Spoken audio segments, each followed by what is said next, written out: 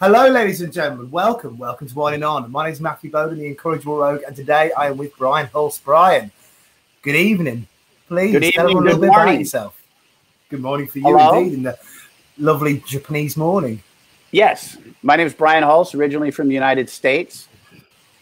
Started street performing in 1986, and since 1990, for the past 30 years, I've lived in Japan and performed almost exclusively in Japan. From performing as a juggling unicycle comedy variety entertainer, I also do event production, TV production, a lot of production coordination work for non-Japanese speaking crews that come to Japan who need production support. I've taught English as a second language to get through the meager winters after the Kobe and Fukushima earthquake disasters, which put the Japanese economy on its ear. Loved teaching so much, I went back to university and got a master's degree in education. Wow, and what did you teach? English is a second language, mostly business English and presentations, communication skills. I'm a communication skills coach for international business people. Okay, cool. And so just sharing the last things here before we get into true, but I feel like we naturally reach that point. Why begin this journey? Why start like this? You know, why create this life of being an entertainer? Every day when I wake up, I stare at the ceiling and think the same thing. How did I get here? Should I have turned left instead of right at the meager age of, and where does it go back? Maybe 8 years old. I realized I liked performing, and it was a hobby that turned into a summer job at 17, and it's been the endless summer.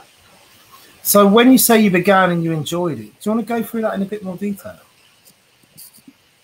I grew up in a small farming community in central Indiana, 2,000 people, 10,000 cows, surrounded by cornfields and agriculture.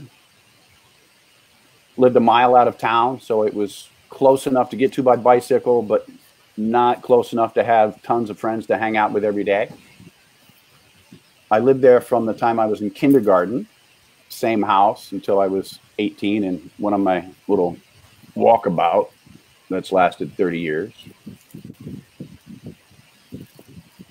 My earliest performance memory I can have is doing puppet shows. Okay. So basically, I was this country boy playing with dolls in his bedroom alone. So you were doing puppet shows on your own? You were just playing? I was doing puppet shows on my own. Yeah. And my mother had these 45 albums with stories on them from her childhood. Three Billy Goats Gruff, Midsummer's Night Dream. Those are the two major productions I can remember. Aladdin. Several classic stories that were on a 2-record set, and on the inside of the album cover, it had the script of what the narrator and the actors were saying. So I don't know what prompted the idea, but I thought, hey, if I had a cast of characters, I could produce my own show using this soundtrack and syncing my puppets to the soundtrack. Oh, if I had a theater, I could invite the neighbors and my mother's friends' kids, and they could come over. So I made a curtain that would go up and down, and I used the couch and turned it on its side. And I had a theater. And I used a Baby Ruth beach towel as the curtain. So it looked like I had corporate sponsorship, even though Baby Ruth, of course, had nothing to do with the production. So even back then, you were thinking of angles for funding? I guess subliminally, maybe. And I did charge admission. 1 penny for 1 cent for kids and 5 cents for parents or something. And did the show go well? Did people enjoy it? Oh yeah. There were 2 productions, Midsummer's Night Dream and Three Billy Goats Gruff. And yeah, in my memory, they were perfect. They were epic. Well, and was this indicative of a... I'm sure they were very painful to watch. I'm sure everyone was very polite about it after. Was it indicative of a broader trend of you as a young person being into theatre and being into story creation and performance? I cannot remember a time in my life that I wasn't either involved in a production or pretending that I was involved in a production. And so how did it evolve then? I have no, how did it evolve? Yeah. So I did puppets, and then I was fascinated with acrobatics and gymnastics. So I wanted to be a gymnast and a diver. So we had an in-ground pool.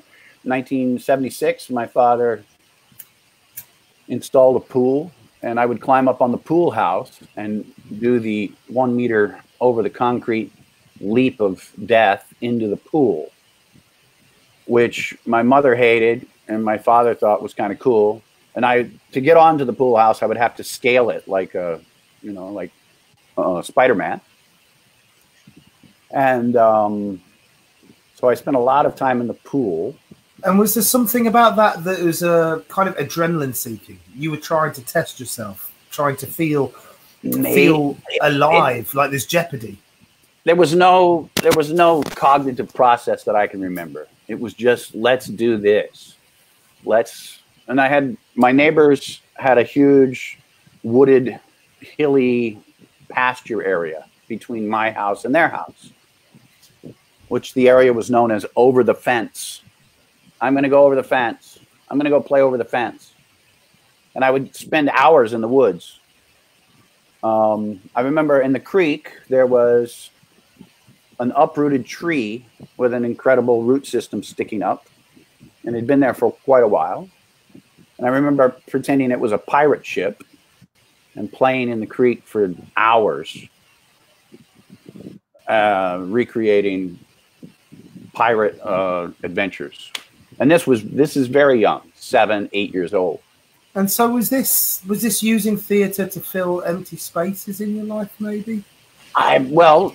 It was, my neighbors were across the street. There were 3 girls, farm girls, who were up at, their father had hundreds of cows. And so they were the hardcore farm family across the street. And there were the 2 older girls and a younger girl. So we didn't really, I thought we were buds. But after growing up and meeting them again, Linda, the one that I thought I was, chums with, she was like, "You were such an obnoxious little kid. I hated babysitting." I was like, "Babysitting me? You didn't babysit me. We hung out." And she was like, "Nah, I was getting paid." It's like, oh, okay. So that's how it is. Oh. But no. I mean, that's very tiny part of my childhood. The other neighbor down the hill, his grandfather had started the insurance agency in town. His father was running it when we were young. And since then, my friend Chad, he has moved on to be the local insurance guy. And they had this really cool house down in the valley, in the woods, an old cabin that Dad had bought and renovated and still there today. It's one of my favorite places in the world. So Chad and I were always hanging out. And Chad was younger than I was, so I was kind of like the leader. And I got to go to summer camp one year, and Chad was too young to go. So I remember coming back from summer camp and thinking, oh, Chad didn't go to summer camp, so I've got to do summer camp for Chad. So I created this whole week-long program to recreate. In my mind, I was recreating the camp experience that Chad didn't get to do because he was still too young. He was like maybe 5 or something, 6. And we did a rock painting. And my mother's house, I still have one of the rocks that Chad and I painted. And I think there's memorabilia in Chad's house of our childhood as well, like all the stuff. My father built their cabinets in the kitchen, so it's very nice, pleasant childhood memories. But I just didn't have a lot of other friends in the neighborhood to play with. So I think that's one of the reasons that I started, doing these imaginary adventures and playing with puppets. Did it bleed into your schooling? Did you do theatre in school? I did some civic theater training in junior high, I guess. My parents realized that I was interested in this kind of stuff. So we were an hour away from the largest city, Indianapolis. And the Indianapolis Junior Civic Theater had workshops for teens. So I would go. I remember doing 2 seasons of theater workshops there. And then so this is junior high and on, I was involved in theater productions. But between junior high and 8, that's the key. And what sort of year are we at the moment? Where in time? I was born in 68. So in 78, I was 10. So we're looking at like 82. The summer of 76 was epic. Okay. Oh, the summer of 76, that was the year we got the pool. That's the year I started to becoming the high diver, acrobat. Look, I can do a backflip off the 10-foot tall roof. And for one of my birthdays or Christmas, I got the 101 magic trick box, or maybe the 21 magic tricks that you can do at home. I was very like the plastic cups and stuff. Yeah. And I remember when I was a little kid to go out, I got interested in magic. So my mom bought me a little magic book and thumb tip. And I had no idea. I remember thinking thumb tip, that I read the book, 101 Things to Do with the Thumb Tip. And I was too young to understand it. And I'd never seen anybody work with one. My mom found a magic shop somewhere in Indianapolis, the Empty Sleeve. And it was just some guy's apartment, and he had a bunch of magic stuff in there. He's probably a pedophile. And that's how he used magic to lure kids into his den. I never went there, so my mom came back with a lot of toys. Yeah. But, and I must apologize right now. I didn't mean to offend magicians who steal stuff out of their apartment. I don't want to offend anybody. I don't want to be labeled as, non-PC. Not every magician who sells stuff out of his house is a pedophile. Only most of them. Thank you for clearing that up. At least in the United States, in the Midwest, where my culture, because I'm a very globally minded person now, and I know there's a lot of fucking douchebags in the world that you said something. Look at the comments now; they're probably lighting up. I better lay off of this. I think you're safe. I think you're safe for the moment. I think we're still doing aren't we just in the introduction stage? We're still talking about going from puppets to street performing, right? Yeah. I mean, we're at your youngest period, which is logically the time you mentioned paedophilia, of course, I thought it would be funny. I thought it'd be funny. I'm from the Midwest, and I started performing in the 80s. And then I came to Japan, so it's like I'm in a time warp. If I try to say stuff funny in English, I offend people. I'm trapped. That's why I'm here. We can get into that more in a while. We've got a long way to get into your. Yes. So there I was, 8 years old. Then I get the magic stuff, and I look at it, and I'm like, I can't think of any. I don't get this thumb tip thing. Nobody's gonna believe this. This is stupid. Nah, doesn't work. So the blow the balloon up in the tube and stick the pencil through it, I could understand that. And the flip the box over, it's empty, and then you flip it over the other way, and all of a sudden you can pull all this stuff out of it. I could see that. And they'll go to the public library and find there were a couple books in the bottom shelf in the back, how to make your magic illusion. And so I'd use some cardboard boxes, and then I'd make magic show. So I was, and so you were into this then. This wasn't just to give you this and you just sit and play with it for an hour. And I remember dedicated. When we, I remember going. My mother had this suitcase. This is like, see this suitcase there? Wow, yeah, I see it. That's my first road case. Is that you? That's me and my father. Look at you. In my closet. I had a huge closet. That is a huge closet. I grew up in the closet. I was in the closet. I moved my bedroom into the closet so I could use my bedroom as a studio. So I was always creating something. According to my mother, I was always doing something, making plasticine characters and making animated films, stop motion film. That was later.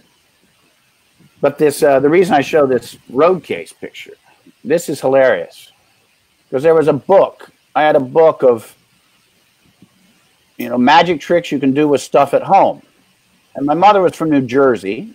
So every summer we'd fly out to New Jersey or take the train or drive to visit grandma for a couple of weeks. And we were flying out. Mom, my sister and I were going to fly out, and then Dad was going to come out later. And I'm like, okay, I got my luggage together, and I had this red case. I'm ready to go, and it had a label on it. It still has the label. It says Brian the Great, written in magic marker. I put masking tape on the case in the middle and wrote Brian the Great and little squirrely things around the outside. And my mother said, what is this? I said, it's my magic show. I'm going to show Grandma my magic show when we get to New Jersey. She said, well, what do you have in it? She says, well, the stuff I need to do my magic show. So it's got this big box. It's this, at the time, it was this, it came up to like my chest. I was that small. It was as big as I was. But I said, I want people in the airport to see me and go, oh, look, it's the magician. I have a vivid memory of saying that to my mother. And she said, well, what do you have in here? Let's look. And I had a plate, a glass, a knife, a bar of soap, and a quarter. 2 quarters. So you put bar of soap, you rub on the back of the plate, and you stick a quarter to it. And then you don't show anybody the back of the plate. You say, okay, magic trick. And you put the plate on top of the glass. And then you put the quarter on top of the plate, and then you put a napkin over it, and then you steal the quarter out. And when you tap on it, the quarter on the bottom of the plate falls into the glass. It magically looks like the quarter has passed through the plate. Big magic trick, which my mother said, well, Grandma has all of these things at her house, so we can just use hers to show her the magic trick. I'm like, yeah, but I want to walk through the airport with my road case. And she looked at me like, where did you come up with this? It was bizarre. We didn't take the case to New Jersey. And I don't even know if I did the magic trick for Grandma or not. But one of my earliest childhood memories, about 8, 9, maybe 7, 8, 9, was wanting to be recognized as the performer. Where that came from, I have no idea. Maybe like culture, lots of things. And so what happened after this then? How did it progress? Did you get to do shows? I thought, well, magic is, you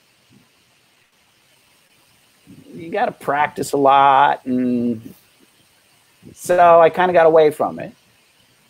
Puppets, like I'm hidden behind the couch. And then, I started playing in the pool and doing acrobatics off the roof. And then I totally got into that. And then I was 12. So I guess it was 1980. My father sold his business and he said, we're going on a road trip. Bought a Volkswagen van. And we spent 6 weeks traveling from Indiana to the west coast of the United States, up through Canada, up into Canada, Rockies, down the west coast to San Francisco, and then back through Las Vegas and back to Indiana.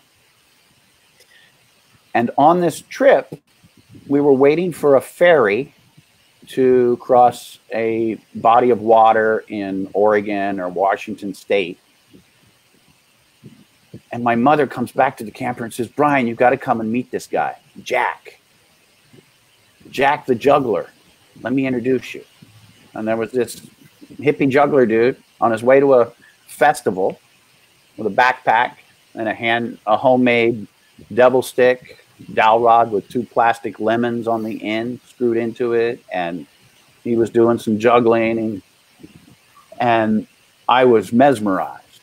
I don't think I'd ever seen juggling in person, and started hanging out with this bearded hippie dude.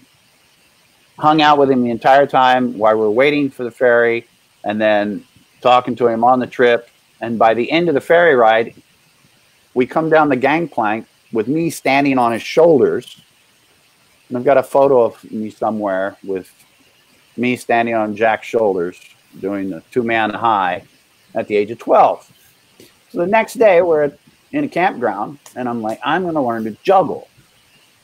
What do I have to work with? And in the glove box, I found some balloons from someone's political campaign, uninflated balloons.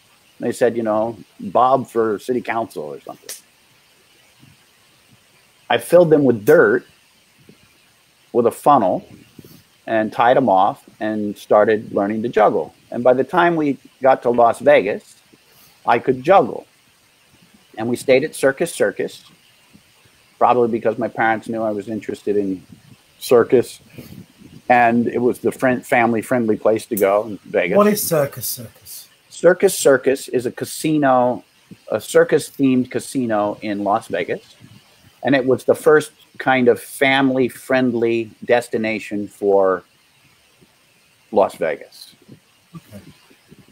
And it's still there, but the original, it's, you know, of course, it's old school Vegas. And it would be interesting to go back and check it out and see what it's like. I have been there once, maybe 15 years ago, and it had gotten much bigger and more glamorous. But in 1980, they had a magic shop there, and in the magic shop, there was a juggling book, The Joy of Juggling, written by David Finnegan. And in the back, it said, if you want to know more about juggling, join the International Jugglers Association. Here's the address. So I wrote a letter, said I would like to join the International Jugglers Association, and I became a member and started getting this maybe bi-monthly newsletter. It wasn't even it was printed out, black and white, staple bound, maybe 6 to 12 pages long.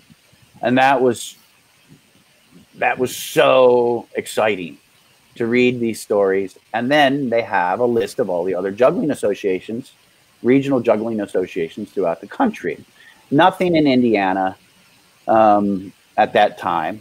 But when we would go to New York, upstate New York, to visit my paternal grandparents, or New Jersey to visit my maternal grandparents, there were juggling clubs that would have weekly meetings or classes. So in the summer, my parents would drive me to these, you know, like I want to go to the Rochester Institute of Technology on Thursday night. There's a 2-hour juggling class run by a guy named Greg Moss. Turned out Greg Moss was the championships director for the IJA at the time, the International Jugglers Association, which at that time was just the United States, which shows how pretentious United States people are back in the 70s, maybe still today. But I met Greg. My parents met Greg. They left me there at RIT and hung out with these college kids, juggling for a couple hours. And then afterwards, he said, why don't you come? Are you coming to the Cleveland convention this year? And Cleveland, Ohio is a 4-hour drive from my parents' house. And Greg spoke with my mother and said, if you bring him, I'm taking another boy that's Brian's age, and I'm going to be looking after him at the Cleveland convention. If you bring Brian to Cleveland, I'll take care of him. I'll keep an eye on him for the week. So my mother said, sure, let's go. So I was 12 or 13, and my parents drove me 4 hours up to Cleveland, Ohio, and dropped me off at this gymnasium filled with 600 jugglers. And after we met Greg and got me signed up and everything, and I walked into the public practice space, the first people I see are Arsene and Waldo. Arsene and Waldo are iconic street performing jugglers from the late 70s, 80s. Waldo from the Waldo Woodhead Show, and Arsène. Arsene's from France. And they were passing clubs, and they would, as they were practicing, they'd get a huge crowd of other jugglers watching in the gym. And I just remember watching and thinking, this is amazing. I'd never seen people pass before and never seen people manipulate hats. And Waldo's just so funny. Waldo's hilarious. And that kind of started my juggling. I was kind of like, whoa, juggling's cool. And I started being very interested in the comedy aspects of juggling. And unlike magic, if you make a mistake, you can recover from it eloquently, and people are not fazed by it if you play it right. And unlike puppets, you have interaction with the audience instead of the audience having interaction with the puppet. So, and then I met a girl. There was a family from Quebec. Joanne was there with her father, Francois, her brother, her sister, and her parents. And their father was a juggler, and the kids became jugglers by default. And I remember thinking, and she only spoke French. And I remember thinking, when I get in high school, I'm going to study French, and I'm going to go to Montreal, and I'm going to meet Joanne. We're going to go out on a date. Oh. And I was still like, 12, 13 years old. A few years later, I study French, write her a letter, go to visit. By the time I finally meet up with her years later, we never actually got to go on the date. But that will come later. That story is when I'm 18 or 19 on my way to what happens next after the convention then? So you've done the convention, you've met all these jugglers, you thought this is incredible. You wanted to understand the comedy of juggling more. And that's not just in the workshop. It sounds like you're the sort of person that would go home and research this stuff. Yeah, well, research it as much as you can in Indiana in mid-'80s. No internet, of course. I get one magazine every 2 months. Some photos in it. So how did you research so Michael Davis on Saturday Night Live. I was a huge fan of Saturday Night Live. Childhood dream, be a cast member on Saturday Night Live. Loved. I didn't really understand a lot of it in retrospect, but for some reason, John Belushi, Dan Aykroyd, Robin Williams. On that, I was a huge fan of Steve Martin and his album, The Great Fucking Deanie. The I'm a Wild and Crazy Guy. I had it on cassette tape, and it was on that trip, the 6-week trip out west, that I listened to that over and over and over again. Loved it. And I remember my sister telling me that he had come out with a new album called Wild and Crazy. I'm a Wild and Crazy Cow. I'm like, really? Oh, I've got to get it. She had me so wound up. And I was running around. Every time we get to a town, I'd be like, do you have a Wild and Crazy Cow? And people would look at me. Finally found out that she was just pulling my leg. And, so from a young age, I was very enthralled with comedy. And then Eddie Murphy on Saturday Night Live. Oh, I lived for Saturday Night Live to see these hilarious sketches. So when did you do your first show that's not for your family? 13. This is after birthday the convention, party. Then. After the convention, later, it was in the winter. One of my friends, my father's business associates in Indianapolis. My father and I started kayaking when I was 8, and we'd go in the winters. We would go to the kayak practice sessions in indoor pool in Indianapolis. The kayakery. Yes. So you learn how to flip over and roll back up so you can right yourself. And so we'd drive on the weekends. We would go to Indianapolis, and one of Dad's business association's younger son, I remember I was 13 and the kids were 8. So here I'm going and entertaining these 8-year-old kids as a clown, magic clown. And I remember doing the first one and thinking, oh, I don't want to do birthday parties for kids. It's too much work. I remember getting $35. And a few weeks later, one of the mothers of one of the other kids at the first birthday party wanted me to come and do her child's birthday party at the child's request. And I thought, I really don't want to do it. Maybe I'll raise my price. So I thought it was $65. And she said, okay. And I thought, whoa, that was easy. And this is you're 13 now, so this is like 1978, 1979? 1978, 1979. $65 is quite a lot of money for like half an hour. Tell me about it, especially when you're 13. Living in the cornfield. Minimum wage at that time was like $2.75 or something. Yeah. So, and I remember one of my neighbors, the insurance guy, said, my office's driveway has got all these rocks on it. I need it swept. I'll give you 50 cents to sweep my 50 cents a week, or 50 cents, come and sweep my thing once a week. I did the first time I did it, I took that 50 cents around the corner to the ice cream store and it was gone and one ice cream.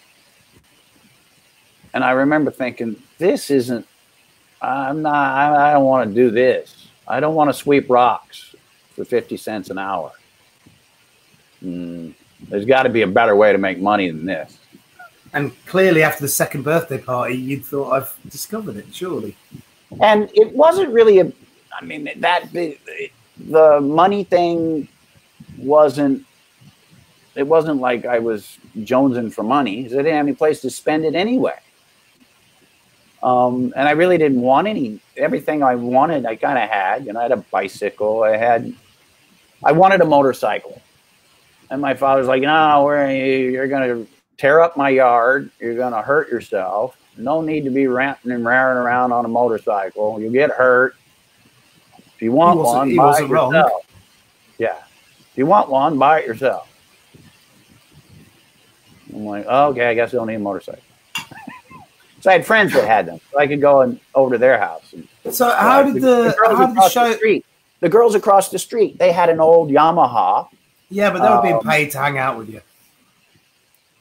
But I do have fond memories of riding around on the back. I never got to drive it because I was too little. But running around, it was like, oh, I want a motorcycle like they have across the street. And they're like, yeah, but we don't have a big cow patty to run it in. And you can't go over there and run your motorcycle in their cow patty. So if you want to ride on a motorcycle, you can go play with the girls across the street.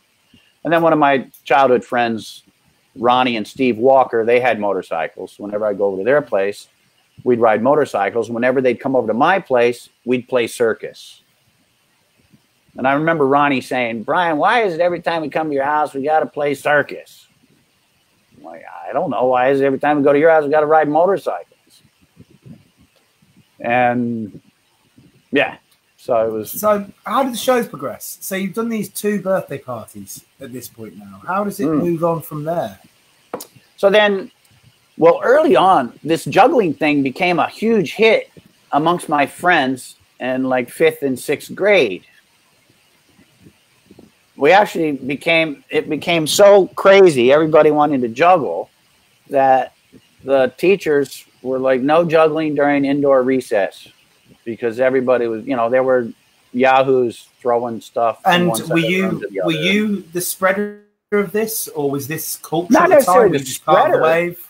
But I was trying to practice juggling off in the corner, and everybody else was like, "Oh, I want to juggle." And another one of my friends knew how to juggle, or he kind of learned.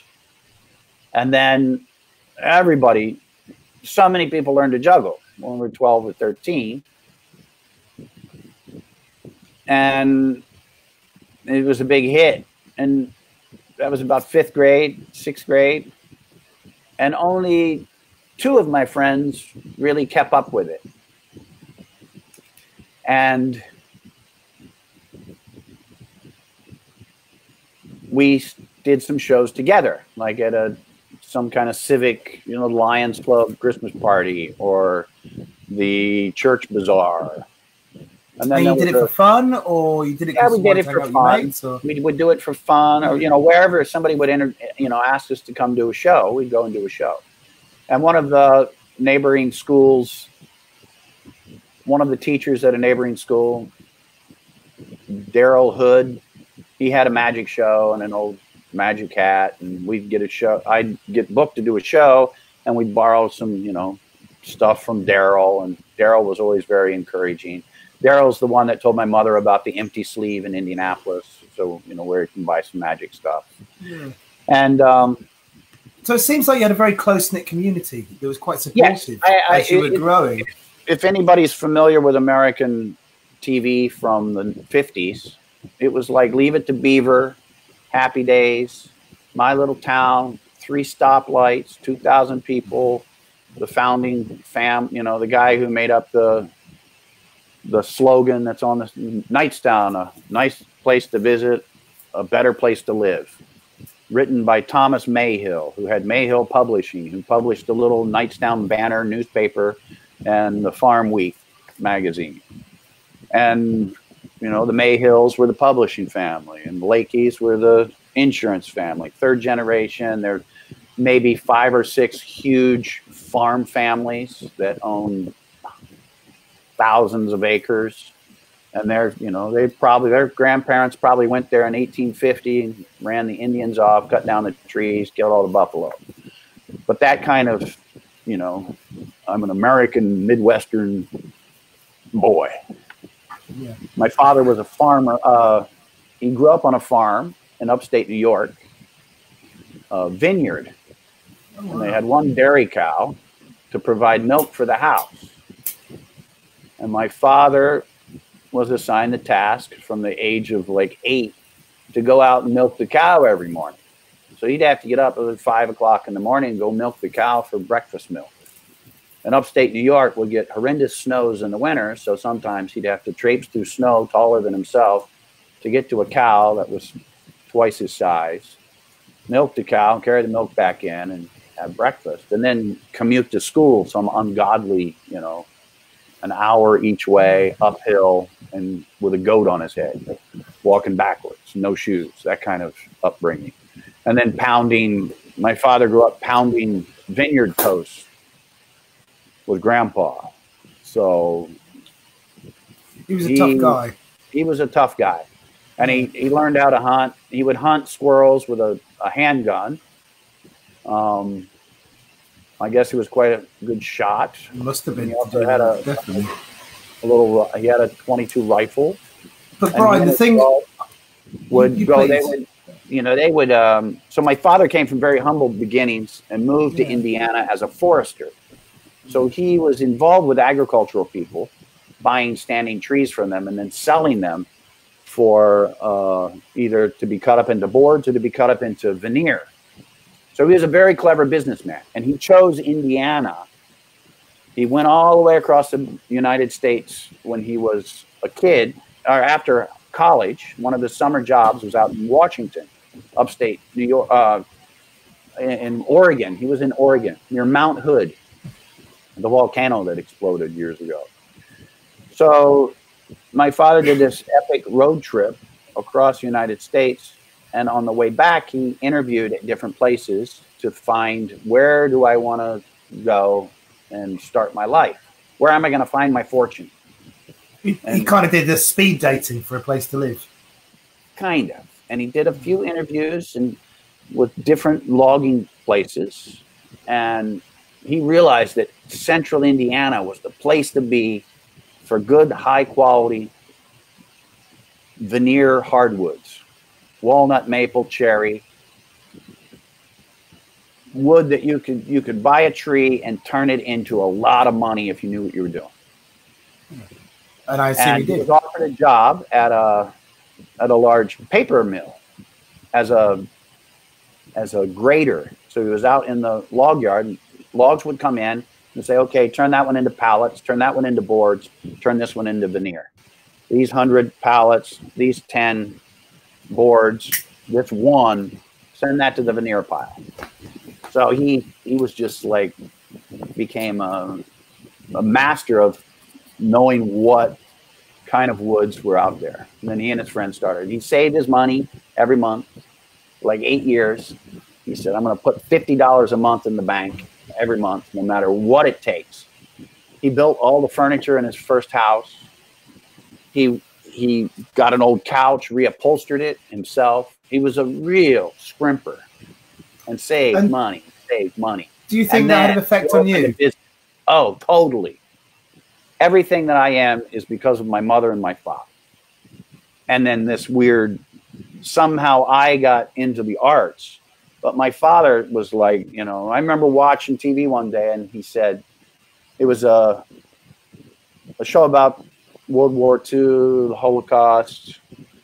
And it was a shot from inside the car, and it was a Nazi car, or it was the German military point of view. And there was the Mercedes emblem on the hood of the car. And my father said, do you know what that is? He said, I don't know. He said, someday I'm going to have one of those. The Mercedes, one of the best cars in the world. I'm going to have a Mercedes someday. And that really stuck in my mind. I was like, why would you want one of them? He's like, well, they're great tools. They're great cars. And they're kind of expensive. So, but someday I'm going to have one of those. And this is, you know, after he's built us a pool. And, you know, I felt like we were one of the wealthiest families in town. But we really weren't. But my father was really frugal and clever. And he was always hustling. He'd go out and he'd run around to all these farms. You know, grandpa would die. The kids would inherit the farm. And then dad would go out and make a bid. There'd be 100 trees in the woods, and everybody'd show up with their little tally book. And they'd go out and they'd, you know, go, okay, this is how much I'd buy it for. And they'd have these sealed bids. And so he would cut deals with farmers, buy their trees, and not just go clear cut them. He's a very responsible, you know, an ecological minded tree guy. He was a proper woodsman. And one of my first jobs was tending one of his forests in the winter. So you'd have these weed trees that need to be thinned out so that the good trees can grow. So you go around, you poison the weed trees, whack them with an axe, and then squirt whatever in them so the tree dies. And then the tree needs to be harvested, or, you know, cut out. So I was old enough to run a chainsaw, but my father said the way to do this is you'll go out in the woods and put an ad in the paper, $8 a pickup load, all you can pile on your truck. You cut it yourself. And Brian, you go to the woods and you manage the operation. People will come and, you know, you make sure they don't cut the good trees and they just cut the bad trees. Make sure nobody tears anything up, and you collect the money. We'll give $1 to the advertising cost, and you can have the rest. So I spent many weekends in the winter out in the woods, and I cut one load of firewood myself and sold it for $35. And I said, it's not worth it. I'll be the middleman and take people's money, but cutting firewood, so I went from being a rock sweeper to possibly a firewood cutter. So instead of cutting firewood, I built a huge lean-to.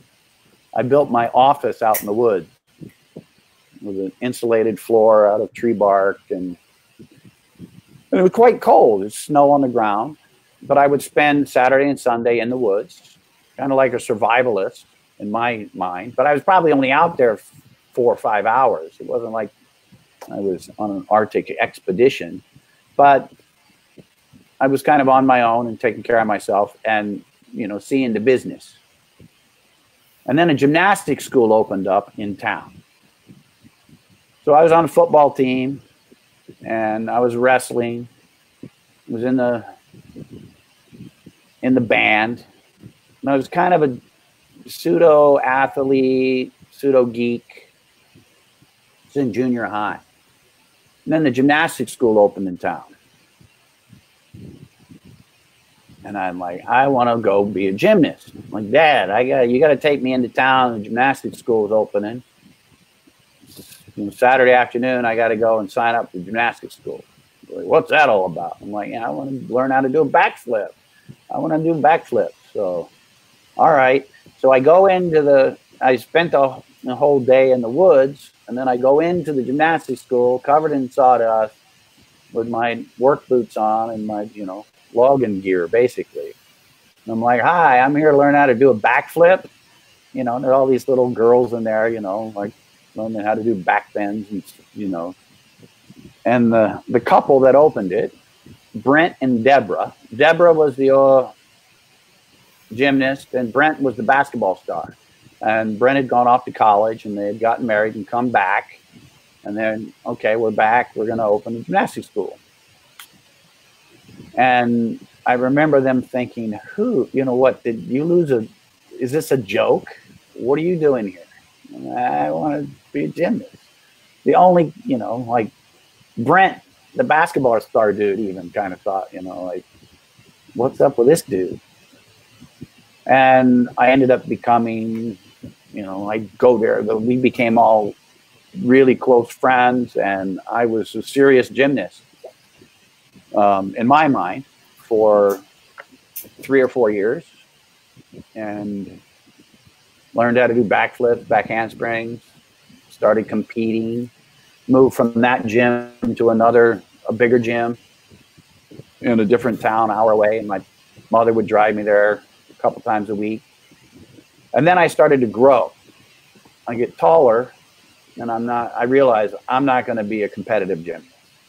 I should have learned how to play basketball because I was tall and skinny. Because they're all diddy. Yeah, and here I'm like, I could never do a double backflip, and I wasn't really a good. I could never stand on my hands for very long. Could never really get it, but I could do backflips all day long, back handsprings all day long, front flips, back. Can you still do them? I stopped doing backflips in my mid-30s, and I don't remember the exact time that I stopped, but I do remember the specific day when somebody asked me to do it, and I said, nah, I used to do that. And I was about 15 years ago or so. Okay. So why like did you 40 until about 40? Yeah, well, that's a fair 36. Backflipping till 40 is okay. Yeah. So you've realised this point. You've looked at gymnastics. You thought, okay, this isn't for me. I'm not going to be sweeping rocks off the road. I'm not going to be cutting timber. Okay, yeah. I'm not going to be a gymnast. So I want to be a movie director. Okay. I thought, I'm going to be a movie director. I saw the making of Star Wars. And my mother had a Super 8 video. We had a Super 8 like an old camcorder kind of thing. Film camera. Super 8 film. 8mm film. And my grandmother had given my mother a Super 8 camera when my parents got married. And then on a canoe trip, my father and I we destroyed the camera. It got soaking wet. A waterproof bag wasn't sealed up correctly. The camera got destroyed, so Dad bought a new one, and this new camera had a stop motion feature on it. And when I watched, you could take one frame at a time, which is how you make animated film. And when I saw the making of Star Wars and how they did the animations, that's when I thought, wait, whoa, I could do this. Our film camera has a stop motion thing, but I didn't have a tripod. So I built a tripod out of these giant Tinker Toys that I had. Are you familiar with Tinker Toys? Tinker Toys are I do know of them. Yeah, they're like old tin toys. We call it Meccano here then. So you have the bolts to put them together. You can make. No, that's we call those a director set in the United States. The Tinker Toys were wooden, so you'd have wooden spokes like the hub of a wagon wheel, and then you'd have wooden dowels that you could stick in the various holes, so you can make different shapes and different creations out of wood. Yeah. Now, I had a set of giant Tinker Toys, which the pieces were big. You had the hubs were like this big around, and the pieces varied in length from maybe 10 centimeters to the longest one being 50 centimeters long or something. But the angles of the joints are determined by, the pieces are fixed. So in order to get my camera where it needed to be, I had this huge tripod that was the size of my bed. The base was so big, and I had it mounted, and that was how I kept the camera steady. And I started making Super 8 film. The first one I did. After I did the first one, my parents realized, oh, this guy needs a tripod. So we broke down and got a tripod. But I made several stop motion animations when I was in junior high school. Even this might have even been before I was in junior high. I might have still been in elementary school when I made my first one. And I would use clay and make different characters, and then move, take a picture, move it, take a picture, move it, take a picture, move it. And the final products are 10 seconds long or something, but it would take forever to do.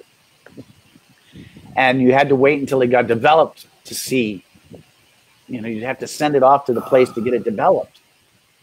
And the film roll is 3 minutes long. So I have 30-second thing embedded in, I have to wait until we use this roll of film up. And you don't just like, oh, okay, we're going to just run it, because it costs money. It was like $6 a roll or something. By the time you got done, I would make a movie and then wait a couple months until the film got used up, and then we get it back, and then I could finally see my movie. So it was a bit frustrating. Were they any good? I have a couple that are worthy of showing people. The later products, but I got really frustrated because of all the time involved in the production and the cost, and you spend all this time making it, and then you show it in a dark room, and it's over, and that's it. No applause, no, It's like, okay. But if you're going to be in the entertainment business, there's two things to do: make movies and produce rock and roll shows. And that's what I thought I wanted to do. I'm going to be a stadium show producer and make movies. And I thought that was my destiny. I'm going to go to Hollywood, and I'm going to become the next Steven Spielberg, George Lucas. That's what I thought I was going to do. So in high school, I went to a workshop out in UCLA, raised all the money myself. So I want to go to UCLA for a week. Well, good luck with that. I needed $600 or something. Well, you got to sweep a lot of rocks and cut a lot of firewood for that. So I went to the Lions Club and all the civic organizations in town and did a little presentation asking for handouts. And I raised all the money to go. And in return, when I came back, I had to do a little presentation to talk about what I learned and stuff. So what was it like? Fundraiser. It was fabulous. It was intriguing. And one of the speakers was a guy from NBC TV. He was the director of current comedy. He was the guy in charge of the development and management of all the sitcoms at NBC, which are 3 major networks in the United States at that time. NBC was one of them. That's the network that the Letterman show was on, and maybe even Saturday Night Live. I can't remember what network Saturday Night Live is. So what was interesting about what he said then? I don't really remember what he said. I do remember afterwards going up and introducing myself. And by this time I'm performing. And he said, I'm Brian, juggling performer from Indiana, an upcoming film producer, event producer. We chatted for a few minutes. This was my junior year of high school. In the United States, we have 4 years of high school, and this was between my third and fourth year, I think. So you're reaching the end of your schooling now, so you really are thinking about what to do after. Yeah. Like, I want to go to UCLA. I'm going to go to film school, either UCLA or Stanford. But Stanford's a private school, costs a fortune, so probably not going to go there. And my dilemma was UCLA was affordable if you're from California, but if you're from out of state, it was quite expensive. So I had this dilemma. The deal was my father would pay a third. I would use a third of a third would come from savings, and a third would come from some kind of, student loan or some kind of financing tool. And that was kind of the college tuition plan. From childhood, I'd always been saving money. So I had money saved up, towards the goal of, at my parents'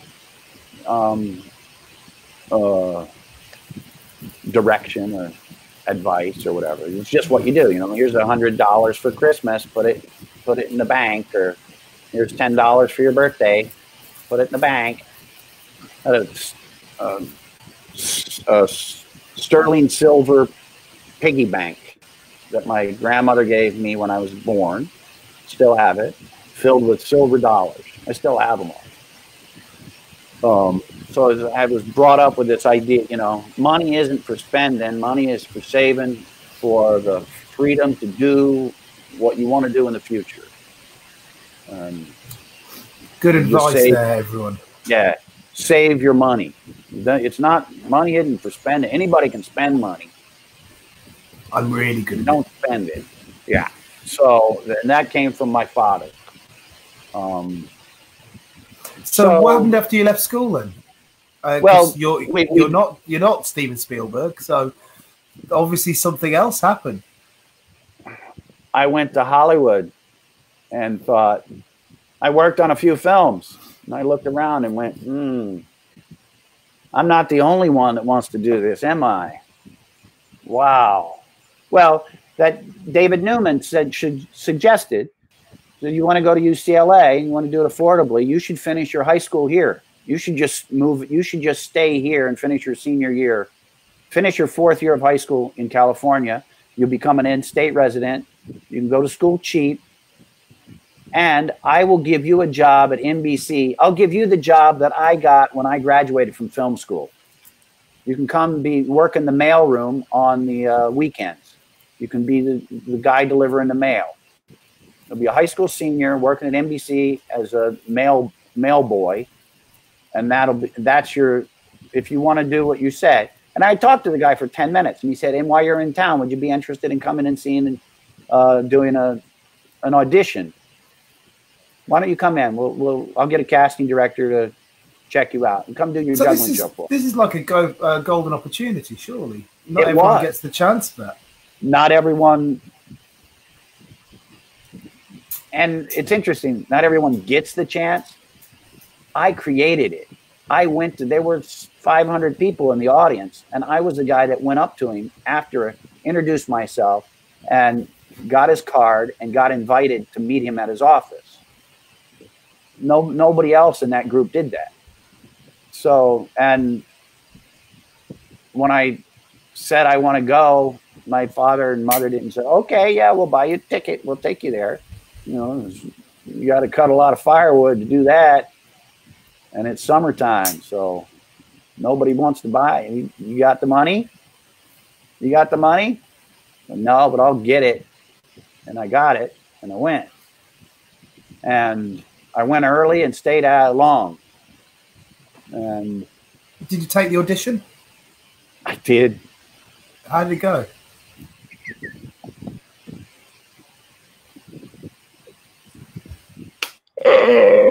Oh. I remember the expression. There were 3 people, David and these 2 people from the casting department. And I remember the casting lady and her assistant looking over at David like, okay, is this, I don't get the joke. This is a joke, right? Like, is it April Fool's Day or something? Why are we here watching this kid from Indiana do this terrible juggling show? He's crap. He's a terrible juggler. There's nothing special about this kid. Why did you have us come to see him? And I knew. I realized it too. I was like, I'm not Robin Williams, am I? I'm not the guy. So I was good at putting myself in the place and seeing where to be, but I wasn't the genius performer. I wasn't, like Sean Penn. It's like that kind of era. Like Sean Penn was in a movie, Fast Times at Ridgemount High, and he played the stoner skateboarder guy, Spicoli. And just assumed that Sean Penn was Spicoli. But no. It turns out that Sean Penn was acting like the stoner skateboard dude because he knew how to act.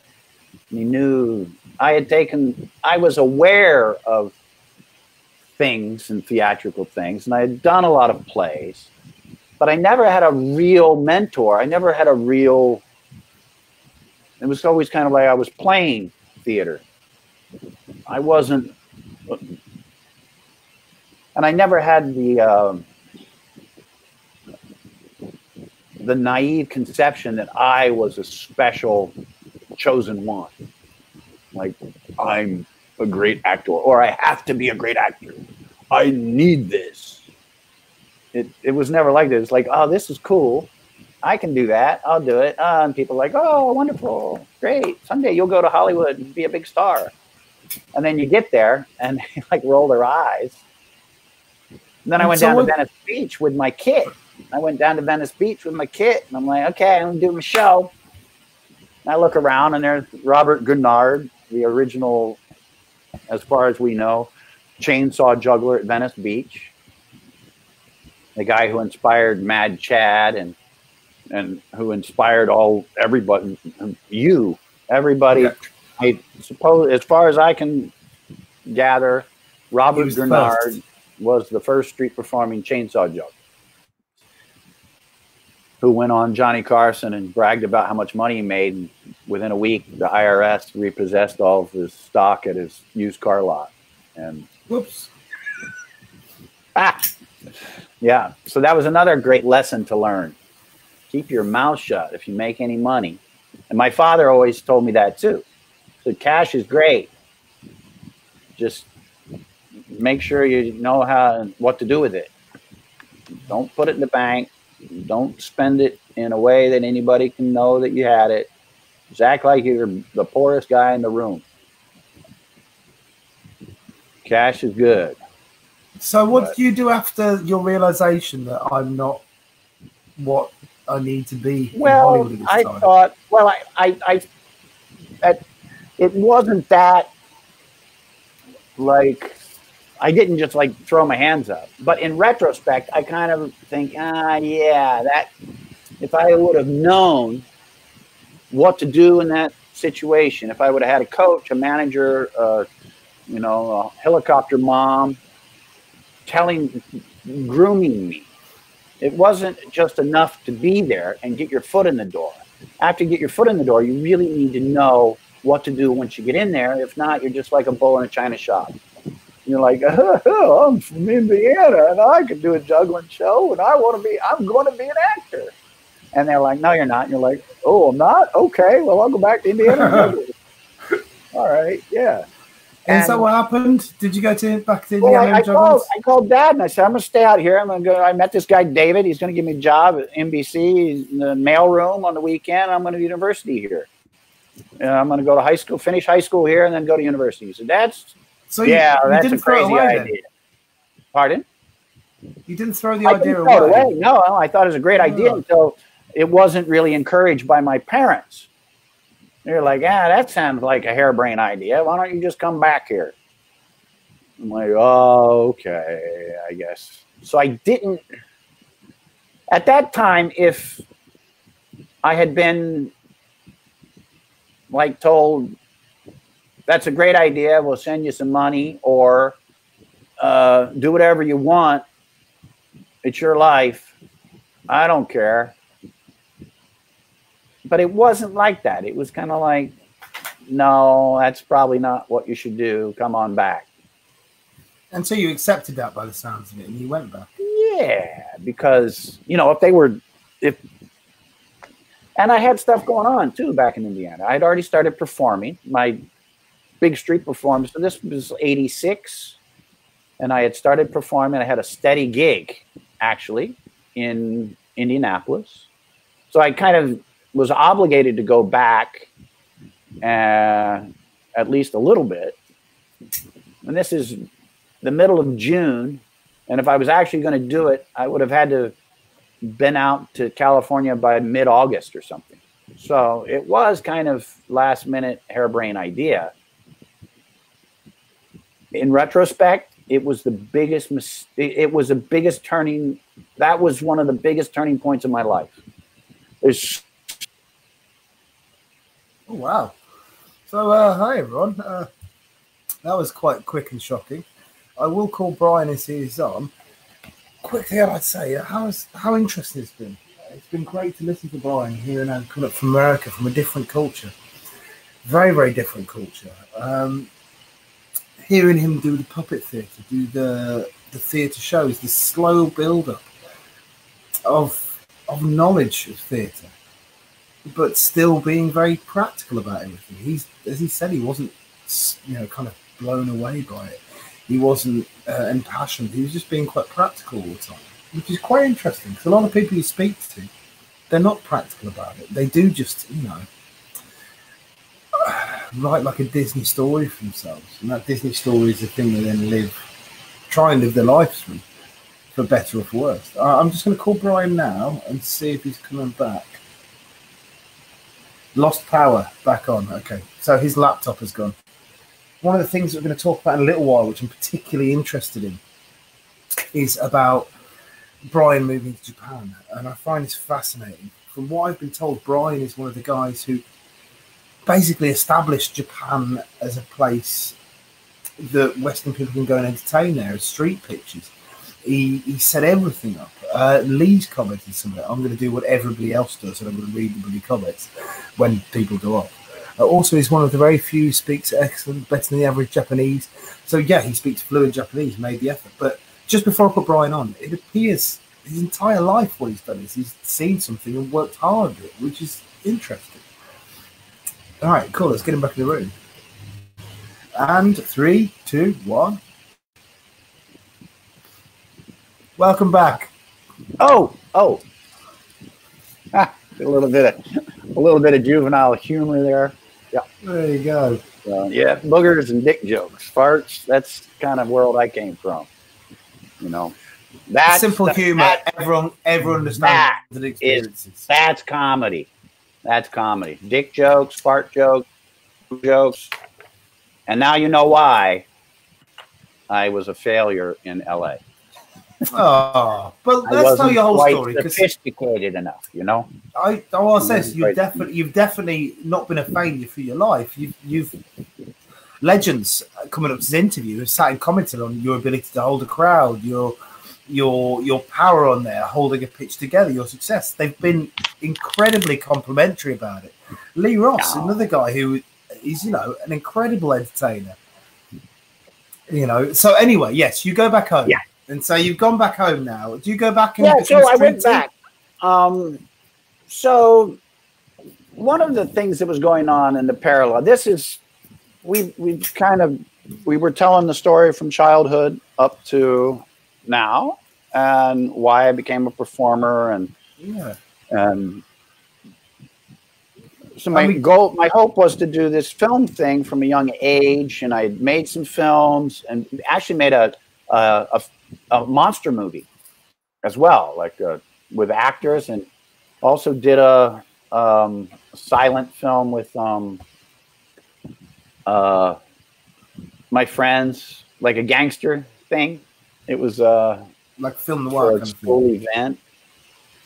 Directed and acted in these films and did 15 plays at civic theaters and high school theaters. I cannot remember a time I wasn't involved with a production in high school and junior high.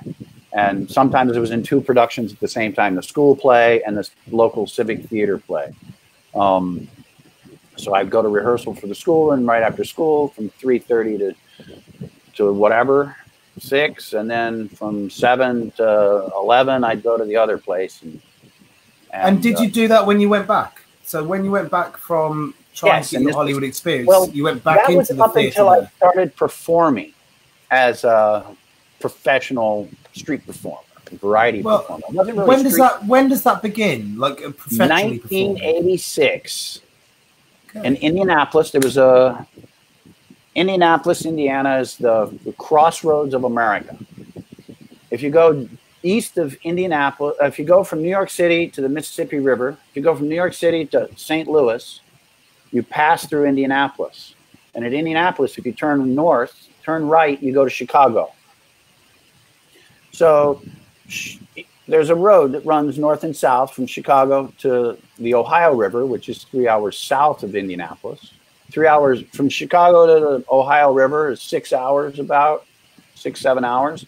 And there's Indianapolis.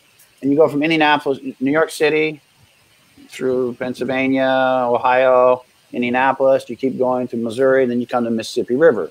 So this was a major crossroads. And the nickname, Indianapolis, is the crossroads of America. So they built the first major national railroad station in the United States was built in Indianapolis. Huge, the Union Station. And throughout the United States, there's Union stations in major cities, which was like the federal train station. And Indianapolis's Union Station at the time was the biggest one. So before World War I, it was like this major hub of rail transport. And then, of course, rail transport went into a decline, and eventually this hub of transportation in Indianapolis became a derelict. 5 trains a day go through it. You know, it used to be 5 trains in a minute would be going through. It was like Tokyo Station or something. And then it was one of the busiest train stations in the United States, and then it went to being an abandoned mess. And all of the downtown Indianapolis, everybody moved to the suburbs and all the malls. So the downtown Indianapolis went into a decline, economic decline. And then there was in the 80s, there was this movement to gentrify or to rebuild. It's kind of what happened in Covent Garden.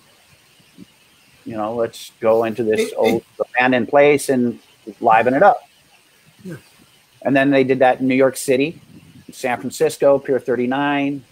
It started on the coast, and then slowly somebody in Indianapolis said, hey, why don't we turn Indianapolis Union Station into a festival marketplace, like they did in St. Louis, like they've done at South Street Seaport in New York City. So, hey, I'm this guy, Bob Bournes, comes up with the idea, give me a big pile of money and I'll turn Union Station into a festival marketplace. So Bob Bournes ramrodded this deal, and it was a huge, epic news. Union Station was built in early mid 1800s. So 150-year-old train station, reborn.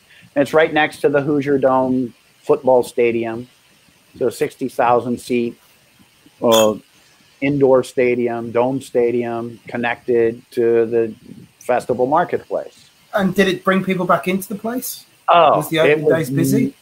Amazing. The first 2 years that Union Station was open, everybody in the Midwest, everybody in Indiana, conventions came, the convention center and the Hoosier Dome, the big 60,000 seat football stadium, connected to the convention center, connected to the big hotel, which was built into the train station itself as well. And they used old train cars as hotel rooms. Really cool. And then the train platform became a big food court, and downstairs there were shops.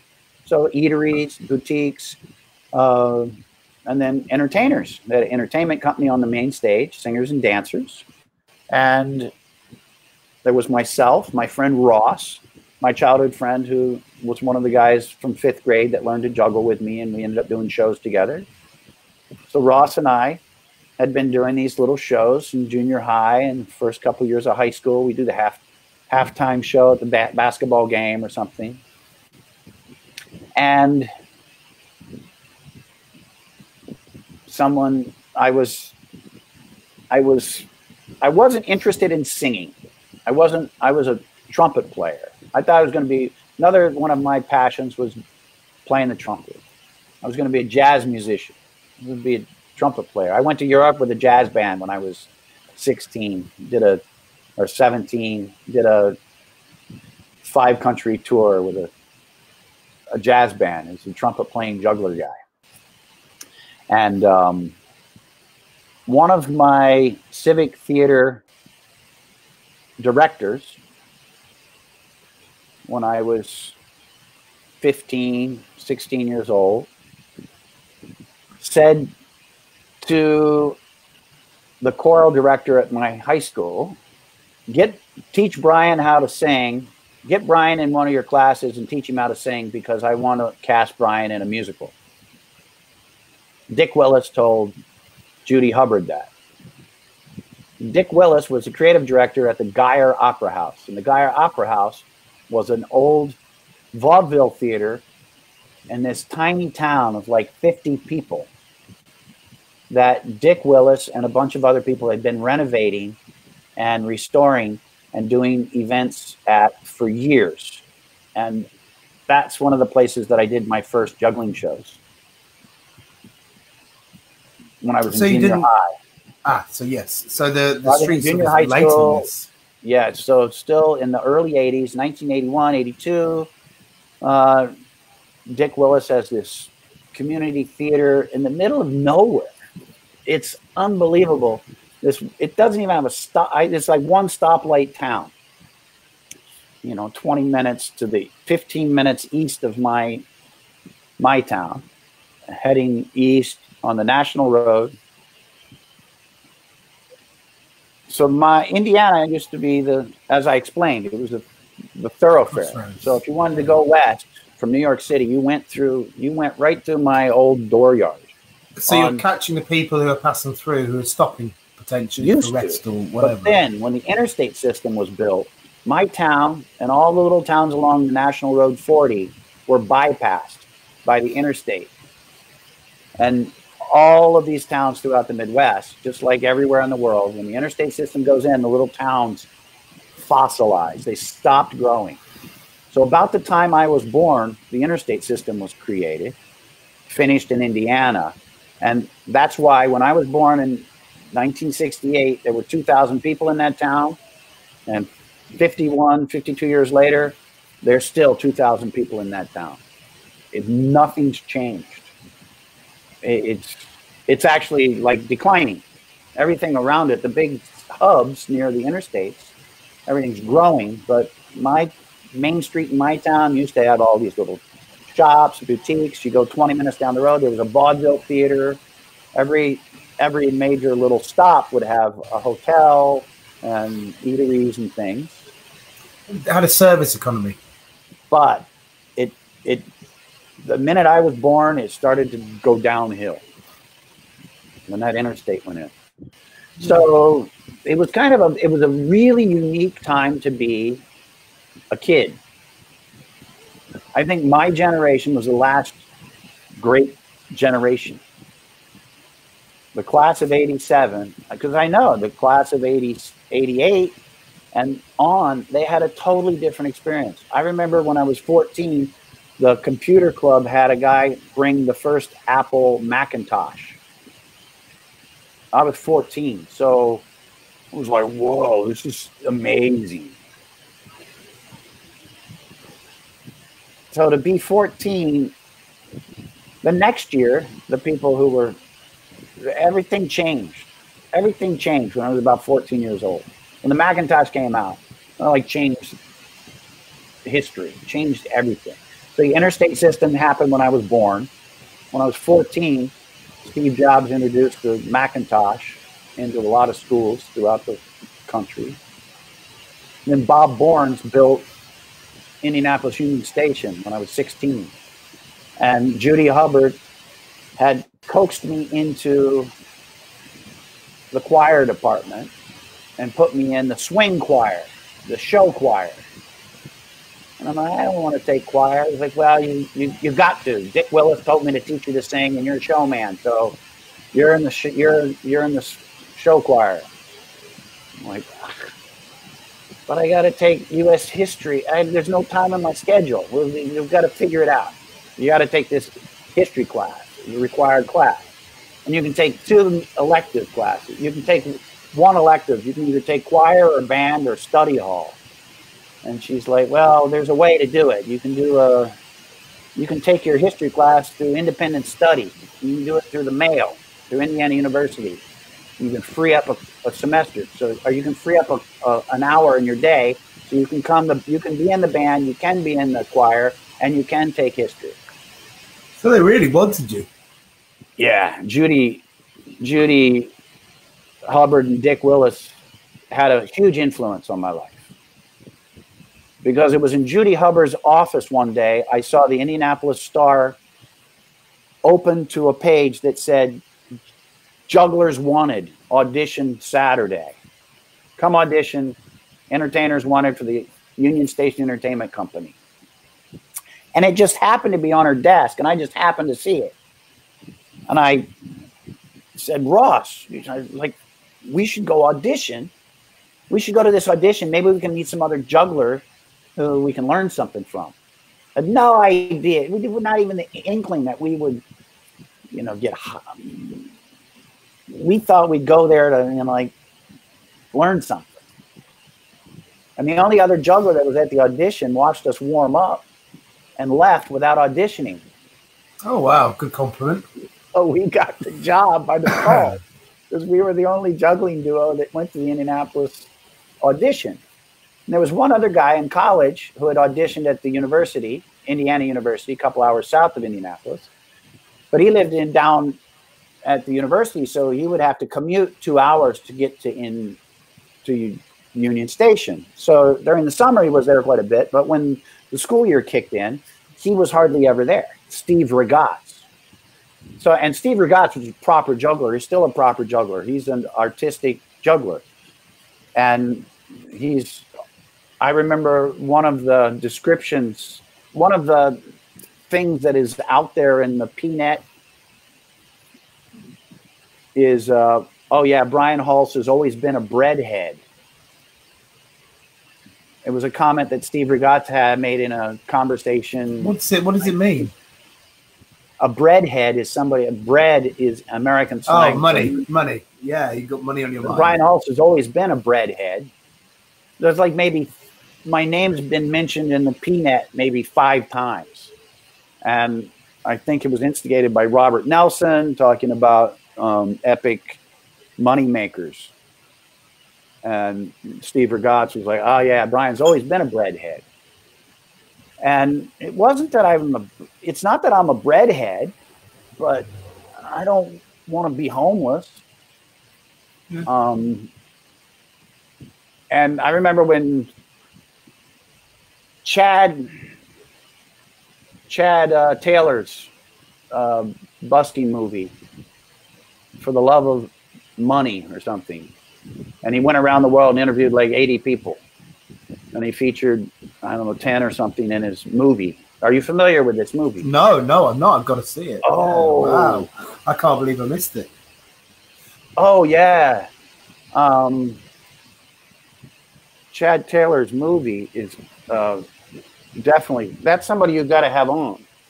What's going on in my super duper? Oh. So Brian's got a full multimedia setup going on here. Let's see. Chad Taylor, For the Love of Money. Busking movie. We'll give him a little commercial here. This is where we need a production assistant Googling this stuff. Oh, it would be lovely to have a production assistant. I wouldn't have to share everything. I wouldn't have to worry about technical issues. Chad Taylor. Oh, hold on. So we have Siri. Chad Taylor. Busking movie. Oh, and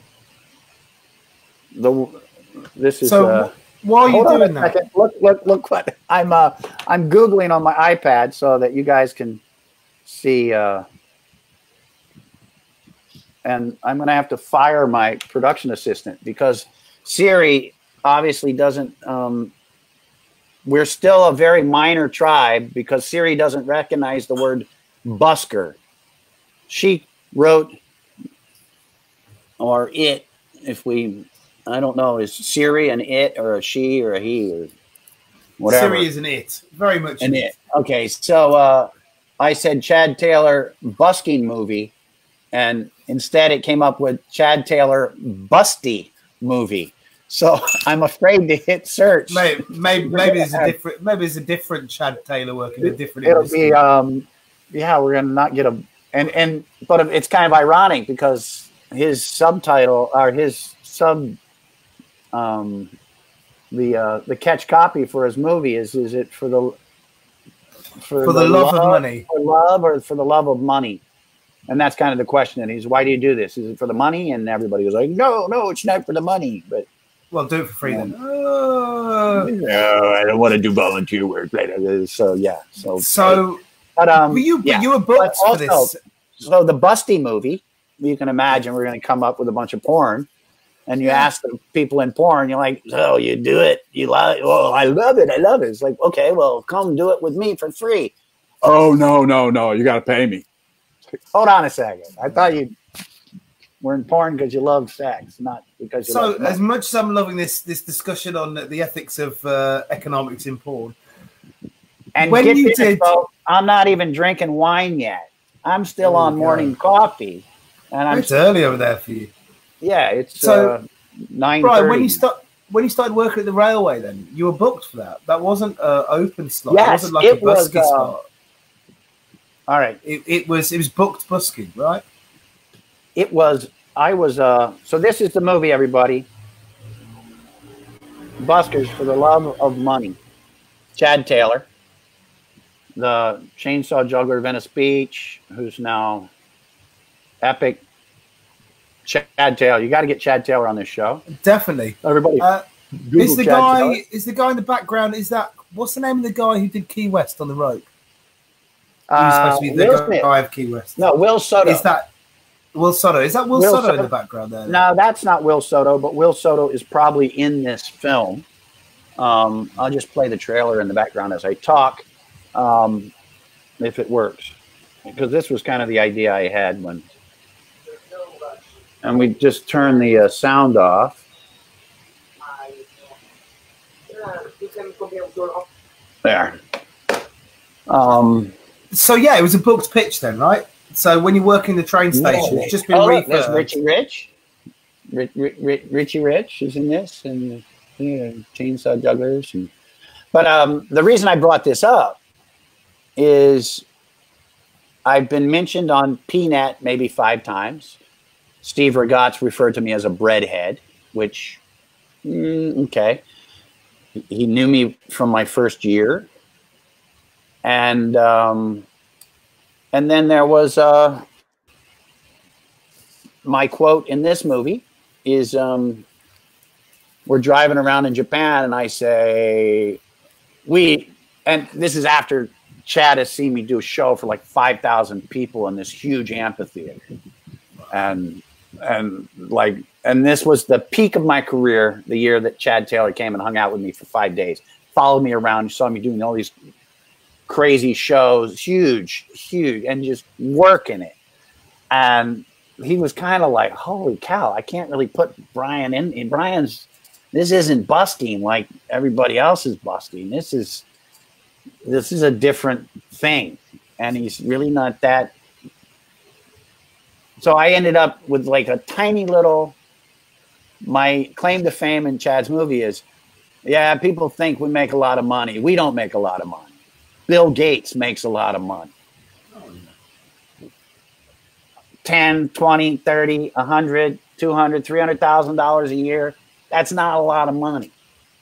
Like $200,000 a minute while you're asleep. That's a lot of money. But street performers, I did a $100 hat. I did $10 hat, $100 hat, $1,000 hat, $10,000 day. And people, oh, you're making so much money. It's like, no, not really. No. Yeah, $1,000 show. Oh, but so how much time did it take? Why was your show so much bigger?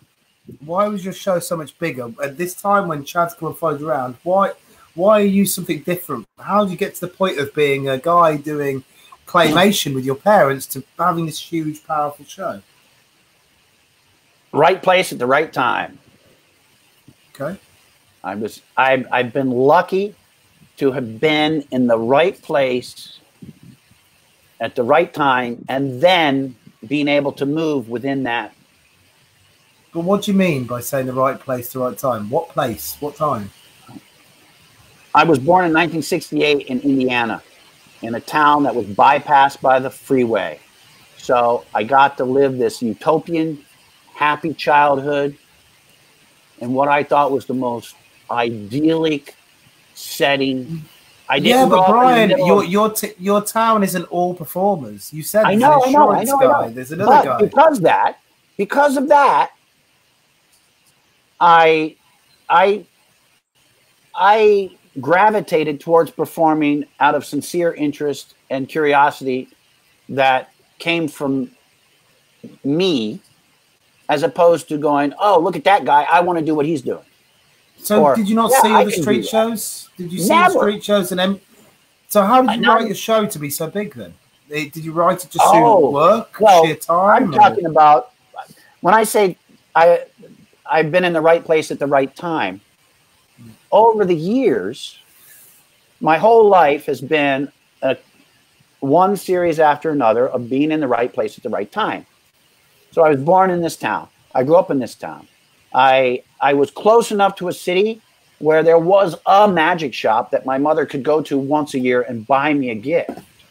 But it's not like I lived around the corner from the magic shop and hung out there all the time and became a prodigy of the magic shop guy. Huh. Or, like Lee Ross and David Ramsey went to the School of the Performing Arts. And if you watch Lee Ross's early stuff, he's obviously he learned so much from the people that he was with. He had you watch early Lee Ross, and it's heavily influenced by the other pantomimes that were doing shows at the Met, right? So, which is fine. They grew up in New York City. I grew up in the cornfield. Who's the guy from Kansas who does Robin Hood? Rex Boyd. Rex Boyd, he kind of had the same, we grew up about the same time, but he was in Kansas.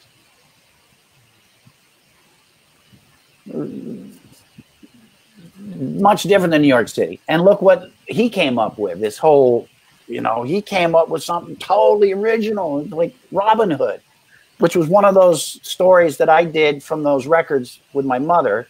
We did it as a play in 5th grade. We did it for the entire school, and I provided the script about Robin Hood. And then, so years later, when Rex Boyd came up with that Robin Hood character, I chuckled. It's like, wow, this is so weird. There's two kids from the Midwest, and we both have like some connection to Robin Hood. He did it in England because we're all adapting to our environments and what our environments respond to. And you've got a particularly interesting story of this, and we'll talk about it in a little while, but you adapted to a completely different environment. So, but yeah, I grew up in Indiana, and by the time I got to San Francisco, by the time I decided, oh, okay, here's my plan. I want to go to UCLA, but to get it, film school doesn't start until your third year. First 2 years, you have to take introductory humanities courses that everybody takes. So I'll go to UC Berkeley my junior and senior year, my first 2 years, and I'll work at Pier 39 while I go to UC Berkeley. So I go out there with my show and, hey, Brian from Indiana, what, are you on vacation? No, I'm going to live here and work with you guys. Fuck off. There's already 13 of us. We can hardly pay our rent. I'm going to have to sell my boat. Like, what? You got a boat? Like, why? I was very taken back by the, oh, welcome to town, tourist. Oh, you're not leaving? Oh, great. Another juggler. Another Michael Davis spinoff. Was this hazing? Because I hear a lot of the Covent Garden guys, they talk about, some of them at least, not all of them, talk about that when people join the pitch, there was almost kind of like you should fuck off kind of vibe for people. Oh, to try and get less people there. But and then they warm to it. It wasn't like, I think we're into somebody else's movies now. Let me get back to the screensaver there. So yeah, Chad Taylor's Busky movie. Everybody check that out, and get Chad as a guest on your show. Definitely. You asked me why did I become massive show in Japan? Well, and it's all timing. Before that, let's say, why did you go to Japan? Right place at the right time. Born in this idyllic Midwestern town. Grew up, supported by my parents. Oh, you want to do that? My father was always like, I don't really understand, but yeah, I'll come and watch. He wasn't against it, but he wasn't there going, oh no, you need to do 2 behind the back throws first and then do the pirouette, and that'll be much more effective. No, he was like supportive, like but supportive. And then my mother too. Yeah, do whatever you want. Just make sure you follow the rules, and the rest of the time you can do whatever you want. Yeah. And no, you're not getting a motorcycle. You're not getting a computer. I wanted a computer, and I got a unicycle. Well, you did better with the unicycle than the computer. Let's say this. I don't know. And this has always been something I bring up when my parents. Bill. Yeah. If I would have, instead of getting a computer if I would have gotten a computer when I was 12, instead of that unicycle, people would not even know who Bill Gates is. There you go. But since we got a performative kind of angle, I'm quite interested with this. Okay, interested with the idea of you before we go to Japan. About the fact that you went to uni, you went to the pitch. You're getting. I go to Union Station. Union Station, $5 an hour, 40 hours a week. My partner and I, our job description was wander the hallways and entertain people. You can work up to 40 hours a week, make your own shift, clock in when you get here, clock out when you leave, wander the halls, and if you make any money in tips, you get to keep it. So this is the gig that you got when you and your friend went to the... Yeah, we went to the audition, and they said, okay, you're in. We opened the end of March. This was, middle of the winter in Indiana. Maybe January, February, we get this. All right, boom, we're in. We go to the gala opening of Union Station. epic, beautiful black. You know, everybody in the country is talking about Union Station, and everybody in Indiana is talking about Union Station.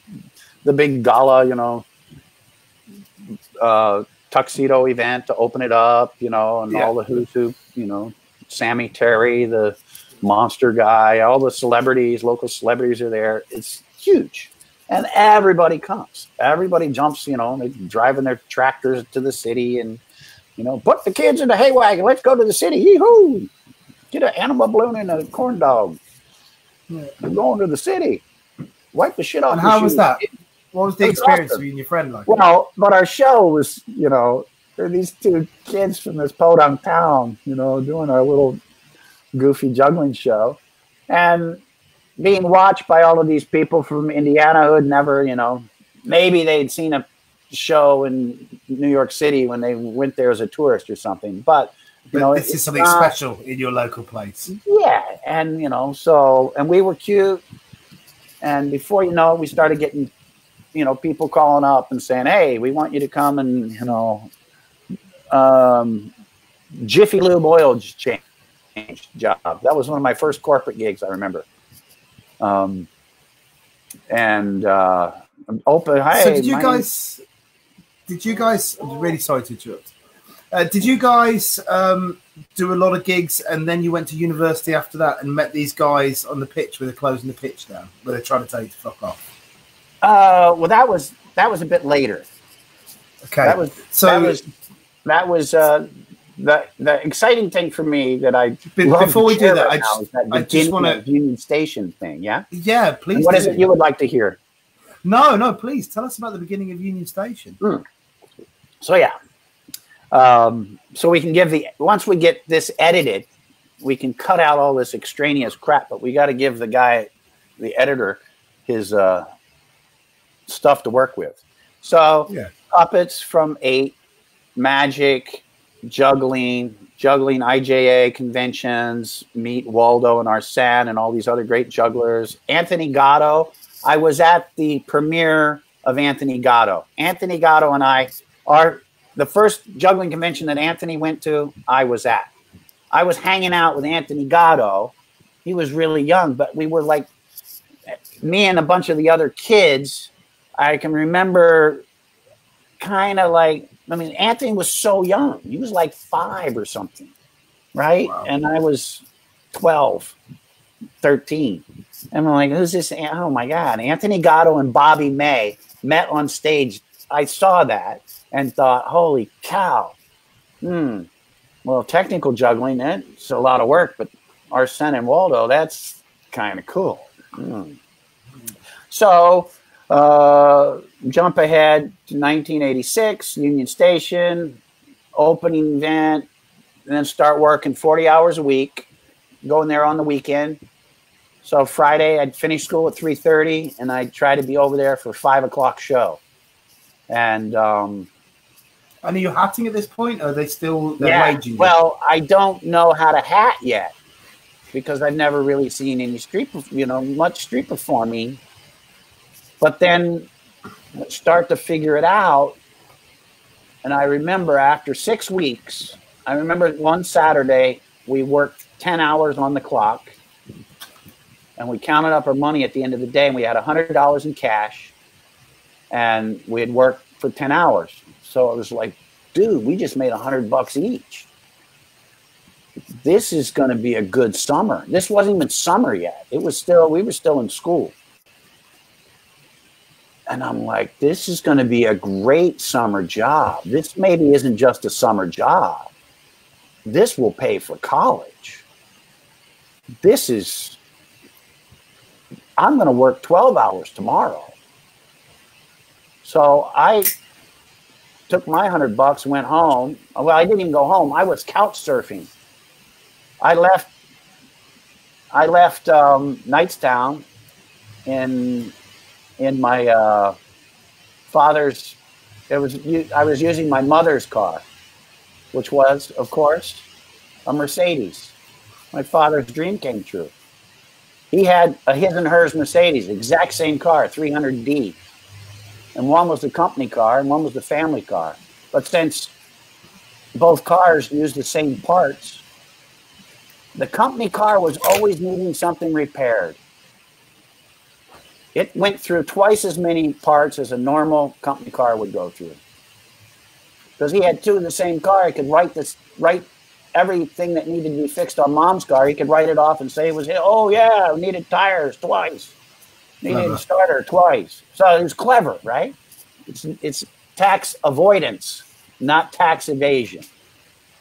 He's like, it's your patriotic duty to not pay taxes, because the more you give them, the more they're going to waste it. So use the rules to your advantage and figure out how to make as much as you can and keep as much as you can. Because if you just follow the rules the way they tell you to, they'll take everything and you won't have anything left. So when you think you want, don't do what everybody else does, and don't do what everybody tells you to do. Figure out what you want and go and do it. And keep your mouth shut. And that's why nobody has heard of me. That's why nobody has heard of me. And that's why there's nothing up there on the YouTube about me. And I kind of like I've tried to keep my mouth shut for 35 years. Well, I'm very happy that you've joined us to tell your story tonight. I am, you know. But tell us more about, so you're working this gig now. You're saving money for saving money for the future. Yeah. And so the next day, Sunday morning, I get up early and I go down there, and, I'm like there when they open the door. And I'm in, I start shows at 11:15 instead of 12. And waiting for my partner to come. And I'm not waiting, but I'm doing shows. And like after the fourth show, I go up to refuel my fuel bottle from my fire eating routine. And there's Ross sitting in the dressing room saying, well, why didn't you wait for me? I'm like, I told you I was going to start early. Why didn't you just jump in? You show up and jump in the show when you get here, Oh, well, I took my money and went out to I went out on a date with Tammy. And so he spent his $100. And by the time he came to work the next day, I already had gotten started towards my next 100. And I'm like, make, either shit or get off the pot, So did you guys drift apart from this? Slowly started to deteriorate. It slowly deteriorated. And Tammy was one of the key women in money, not just women, but romantic relationships and money influence so much in our lives. They're like the instigation. Those are two elements in human relations that. And so when did you realize that it was the end point of drifting apart? Because you must have had a moment where you're like, well, I suppose I'll go on my own. Oh. We were seniors in high school. We lasted at Union Station together as a team for, I don't know, but it wasn't even a year. And did you keep working after that? Oh, yeah. Like never stopped. I've never stopped working since. Like, and so what happened after Union Station then? Did you work Union Station? Okay, so Union Station, and then the Jiffy Lube dude calls up. I'm opening a quick oil change place, and maybe you could, when I have a hot dog vendor, and you could come and do shows while people wait. I'm like, when Saturday morning, can you come by for 3 hours? I'm like, all right, $50 an hour. I'll come, we'll hang out in the parking lot, make animal balloons for the kids, and he's like, this was great. Could you come back again tomorrow? I think it was 2 hours the first time. And then he's like, can you come back tomorrow for 3 hours? He's like, all right, cool. So then a couple of weeks later, the Indianapolis Symphony Orchestra calls, and they do Symphony on the Prairie, this old outdoor colonial town replication, kind of like a museum type settlement thing. There's a huge field where they do the Symphony on the Prairie series every summer, and people come out and do picnics on the hill and watch the symphony.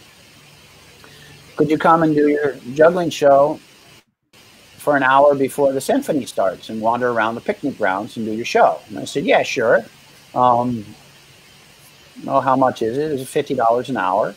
Okay, so there's two of you. That's $50 an hour a piece. And I said, very calmly, said, oh, yes, of course.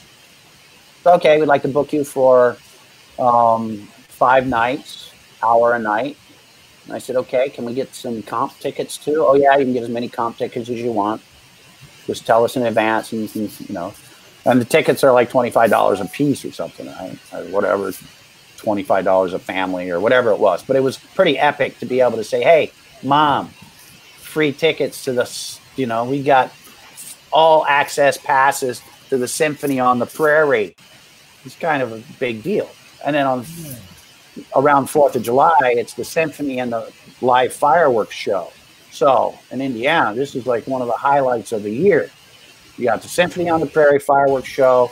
You got the big pig at the state farm, at the state fair in August. You get to go see the biggest pig in the state.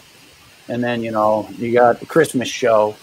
And then. And are you developing a kind of personality in the area now? You are. Yeah.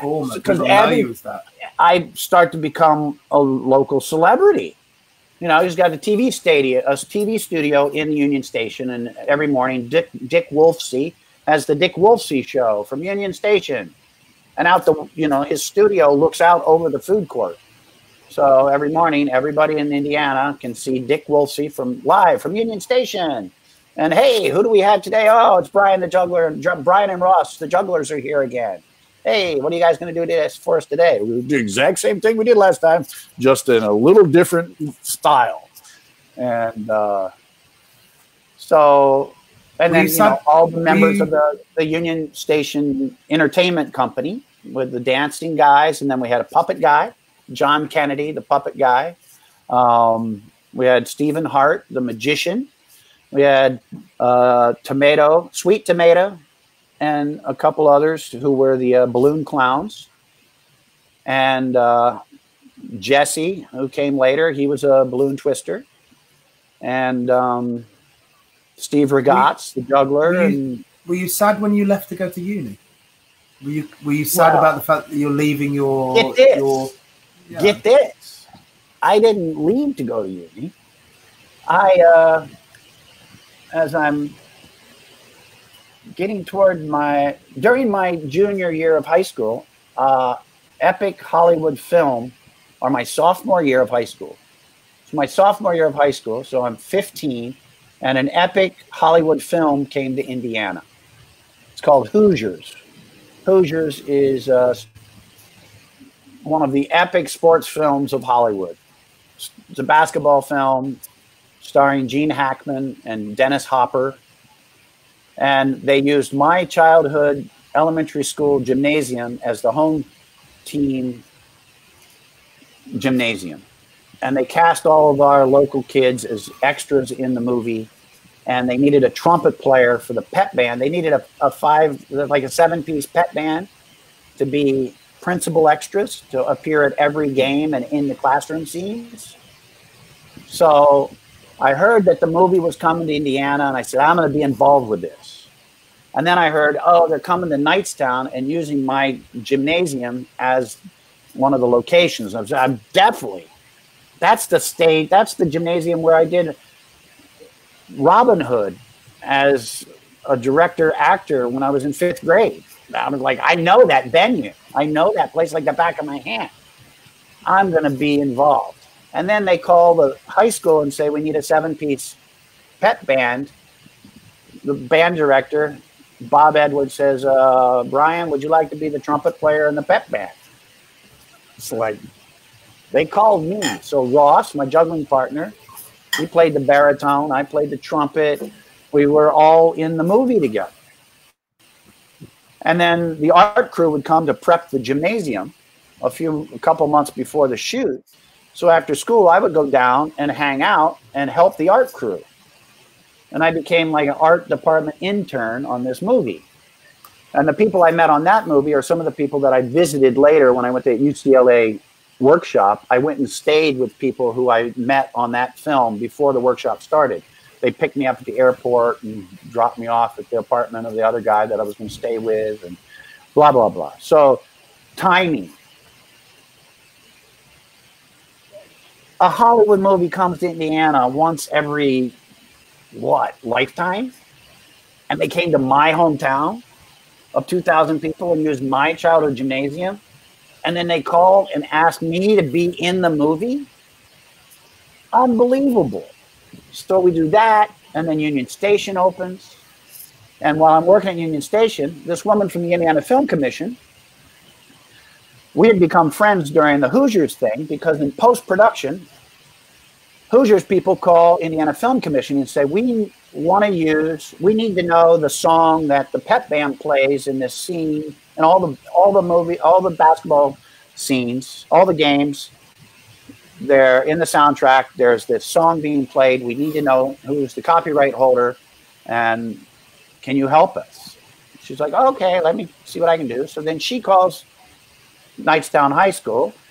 They put them through to the band director. The band director says, oh, here, Brian, talk to this lady from the film commission. Or no, I think I was in the office. And the secretary of the school said, Phyllis says, oh, the movie? Oh, hold on a second. Here's Brian, who's the trumpet player in the pep band. Brian, it's the Indiana Film Commission. So I get a, hello, this is Brian Hulse. We're looking for the copyright holder of the person who wrote that song you guys played in the movie. I said, well, let me check on that and get back with you. Get her number, da-da-da-da. And I'd always heard my father doing business on the phone at the house, so I knew how to talk in a business-like way. I just mimicked what my father would say. Let me check on that and get back with you. And I hang up, and I'm like, Phyllis, secretary of the high school. I'm like, Phyllis, I got to find how do I find the copyright holder for the song we played in the movie? It's the Manchester fight song. So she said, well, let's call Manchester High School and find out what we can find out. So we get on the phone, call Manchester High School. It turns out that the band director at Manchester High School wrote the song, his copyright holder, his name's blah, blah, blah. And yeah, so within 15 minutes, I call back to the Indiana Film Commission lady. She turns around, calls back to Hollywood. She looks like a star, right? She's like, oh yeah, I found out the information, here it is. And then she would see my show at the Union Station a year later. She's like, Brian, my office is just down the street. It's great you made it all the way here from Indiana, and thanks again for hooking me up with that information I needed. Oh, by the way, there's a movie coming to town, and they need production assistants. I gave them your name and told them you're going to call. So I go and get a job on this movie in the production office. And I tell them I can work Monday through Friday. And they're like, well, we can offer you $50 a day to be a production assistant in the office. I'm like, oh, okay. I said, but, on Saturday, Sunday, it might be tough. I said, well, we're not in the office on Sundays as a rule. And Saturdays, yeah, we could probably, why? I said, well, I'm the juggler, and I got to go do shows, And it's kind of hard for me to, take myself away from that for $50 a day. And they're like, oh, we understand completely. And the tasks you're doing are really not that important. So, yeah. Well, perfect. You can be in the production assistant, office production assistant. Monday through Friday, we'll have you doing stuff like taking Charlie Sheen to the airport. You took Charlie Sheen to the airport? Yeah, it's like get everybody tickets to the U2 concert. So John Cusack, Charlie Sheen, Christopher Lloyd, huge names in this movie. It's a baseball movie.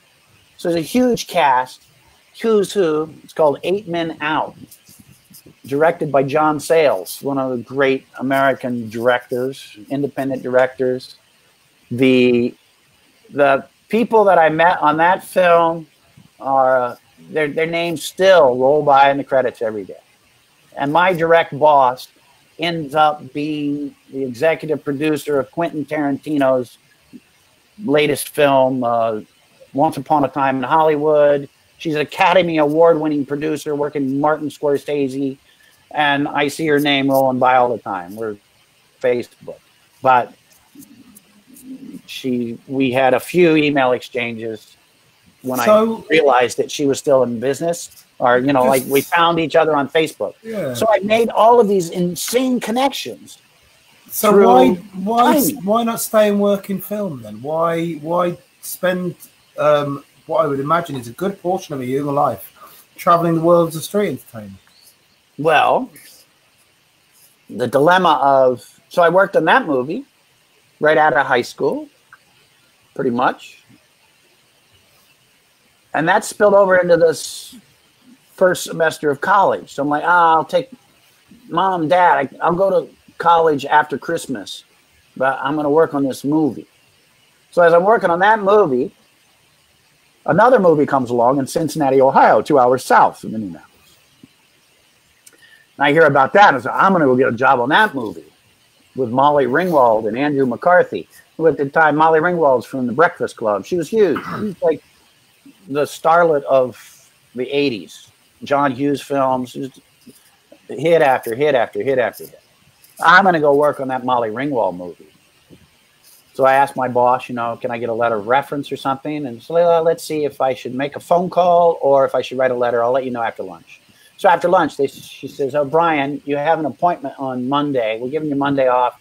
You go down there. A friend of mine's on the show. We've set you up with an interview. Go down and get the job.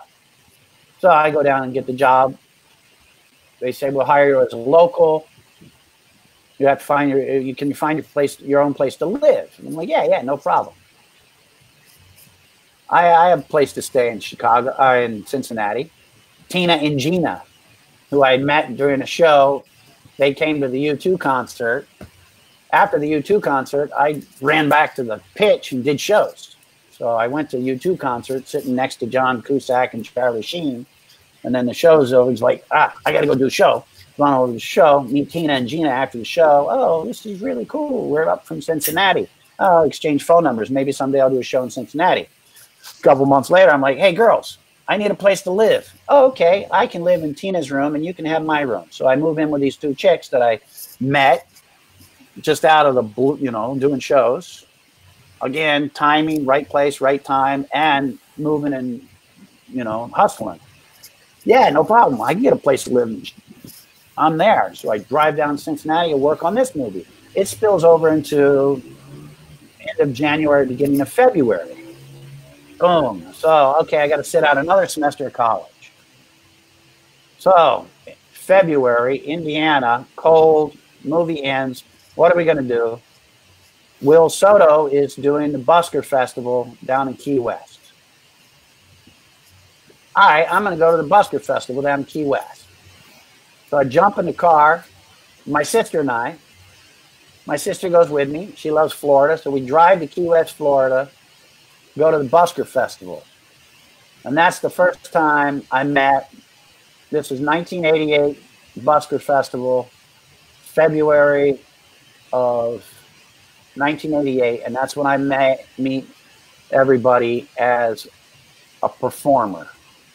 And there is Robert Nelson and Will Soto, Locomotion Vaudeville, these guys from Boston, Cyrus, Bounce, Ooh La La, Jeff Moshe. There's a whole bunch of people down there. And then there's up and coming people. Myself and Mickey O'Connor, we were the Young Bucks, and Gazzo was there. Gazzo and Bertie McLean. And I watched Gazzo's show, watched Robert Nelson's show, and I watched Gazzo's show like 6 times in a row. And I knew what he was doing, and I couldn't catch him. And I was just amazed.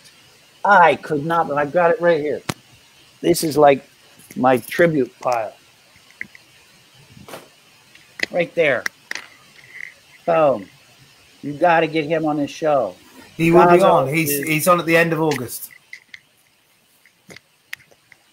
His everything, the optimization of effort, comedy, timing, I was just flabbergasted. And then I was like, man, I shouldn't have. I'm like, oh, so that's how you do magic. Magic's actually better than the juggling show. This is freaking brilliant. But it's Gazzo's show. Or it's like, I can't do that magic. I never catch up. And then Will Soto walking the rope and like, yeah, that's good, but you got to tie it up and everything. Like, that unicycle. I can ride a unicycle. Yeah, and I had a tall unicycle. So I kind of started and watching Robert, and I'm like, wow, that's kind of, everybody called me the larva boy. Well, it's funny, Lee did mention in comments, butterfly boy. Yeah, butterfly boy. Butterfly boy. So you absorbed his work, kind of? Yeah, it was kind of like, of all the people that I met, it was kind of like, whoa, that's kind of, because I was really heavily influenced at the time by Howie Mandel with my body language and, like, hey, but also this kind of, I don't know. And Robert Nelson is very different from that, isn't he? Yeah, but the cynical kind of humor. Like when I juggle a bowling ball, I bring out a little kid and say, okay, come on out, and so is this heavy? Is this, and I would hold it over his head and say, the bowling ball's really heavy, isn't it? Isn't, like threaten the kid with the bowling ball. And then I would see Robert doing this kind of stuff. And I was like, aha, that's the kind of humor I like. I like this kind of stuff. This guy's funny.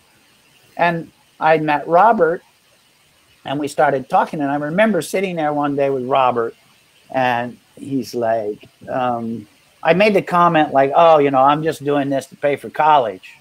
I'm not going to do this. I'm not a lifer.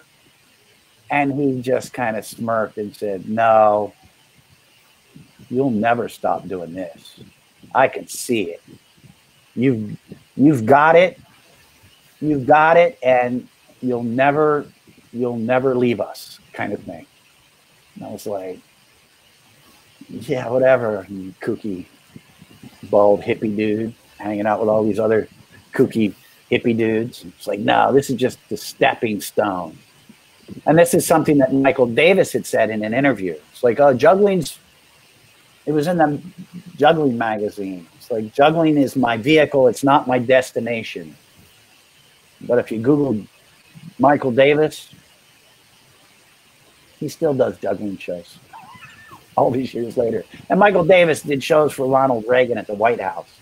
He was on The Tonight Show and on Saturday Night Live and was a big influence in every comedy juggler in the United States has their anybody that came after Michael Davis has been influenced by Michael Davis, whether they know it or not.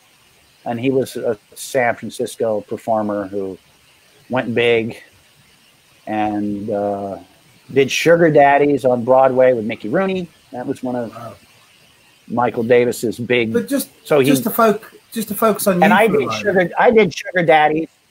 I did Sugar Daddies in Indianapolis at the Dinner Theater, 6-week run, or I don't know, a month-long run of when I was in high school at Union Brian, Station. I want to focus on you with, and that introduction came from Judy Hubbard, my choral director. She says, "Oh, my friend is the director at the Beef and Boards Dinner Theater, where we take you kids every year for a cultural experience of theater." And you need to go and be in Sugar Daddies. I've told him about you. It's kind of, so I went and I got to work with a live band. I had a live band, doing my dun-dun and the burlesque show thing. So it was awesome. It was just handed to me. And everybody in Indiana knew me. And for years, I'd go back. I'd be at the cash register at the shopping mall. It's like, you're the juggler dude. You're the juggler. People still remember 40 years later, the juggler dude from Union Station. It's crazy. But just to get back to where we were with Robert Nelson. So you've seen Robert Nelson's show. You thought this is and I became, and it's not even like, I became like friends with him. He's like, you come to San Francisco, you stay with me. He took me under his wing, kind of. was really supportive. And he'd do workshops at the juggling convention, how to do a good street show, comedy workshop. And I remember, like, I've still got my notes. I have a ledger of notes that I feverishly took when I was, in like 86 or something, 85, 86 notes. And then on that, so my plan was to go to Key West and then to drive out to California, stop in Texas on the way and visit one of my old babysitters. Now that I was grown up, I was going to go look her up. And I did. And on the way, I stopped in New Orleans a couple weeks before the Mardi Gras. And that's where I met Lee Ross. I went down to Jackson Square, and I got there I was there, and there was Michael James doing this huge show, standing on top of the ladder, juggling, freaking amazing. Michael James was, and then I met a few other people. I think maybe Joey was there, and they said, you have your permit? And they told me how to get my permit. So I go to the city and get my permit and come back, and I'm hanging out, and up walks Lee Ross, and they say, hey, Lee, this is Brian from Indiana. Hey, come meet the new kid. Lee, come meet the new kid. And as Lee walks up, he says, hey, Brian from Indiana. I saw you at the San Jose Juggling Convention Street Performer Contest. You suck. But welcome to town.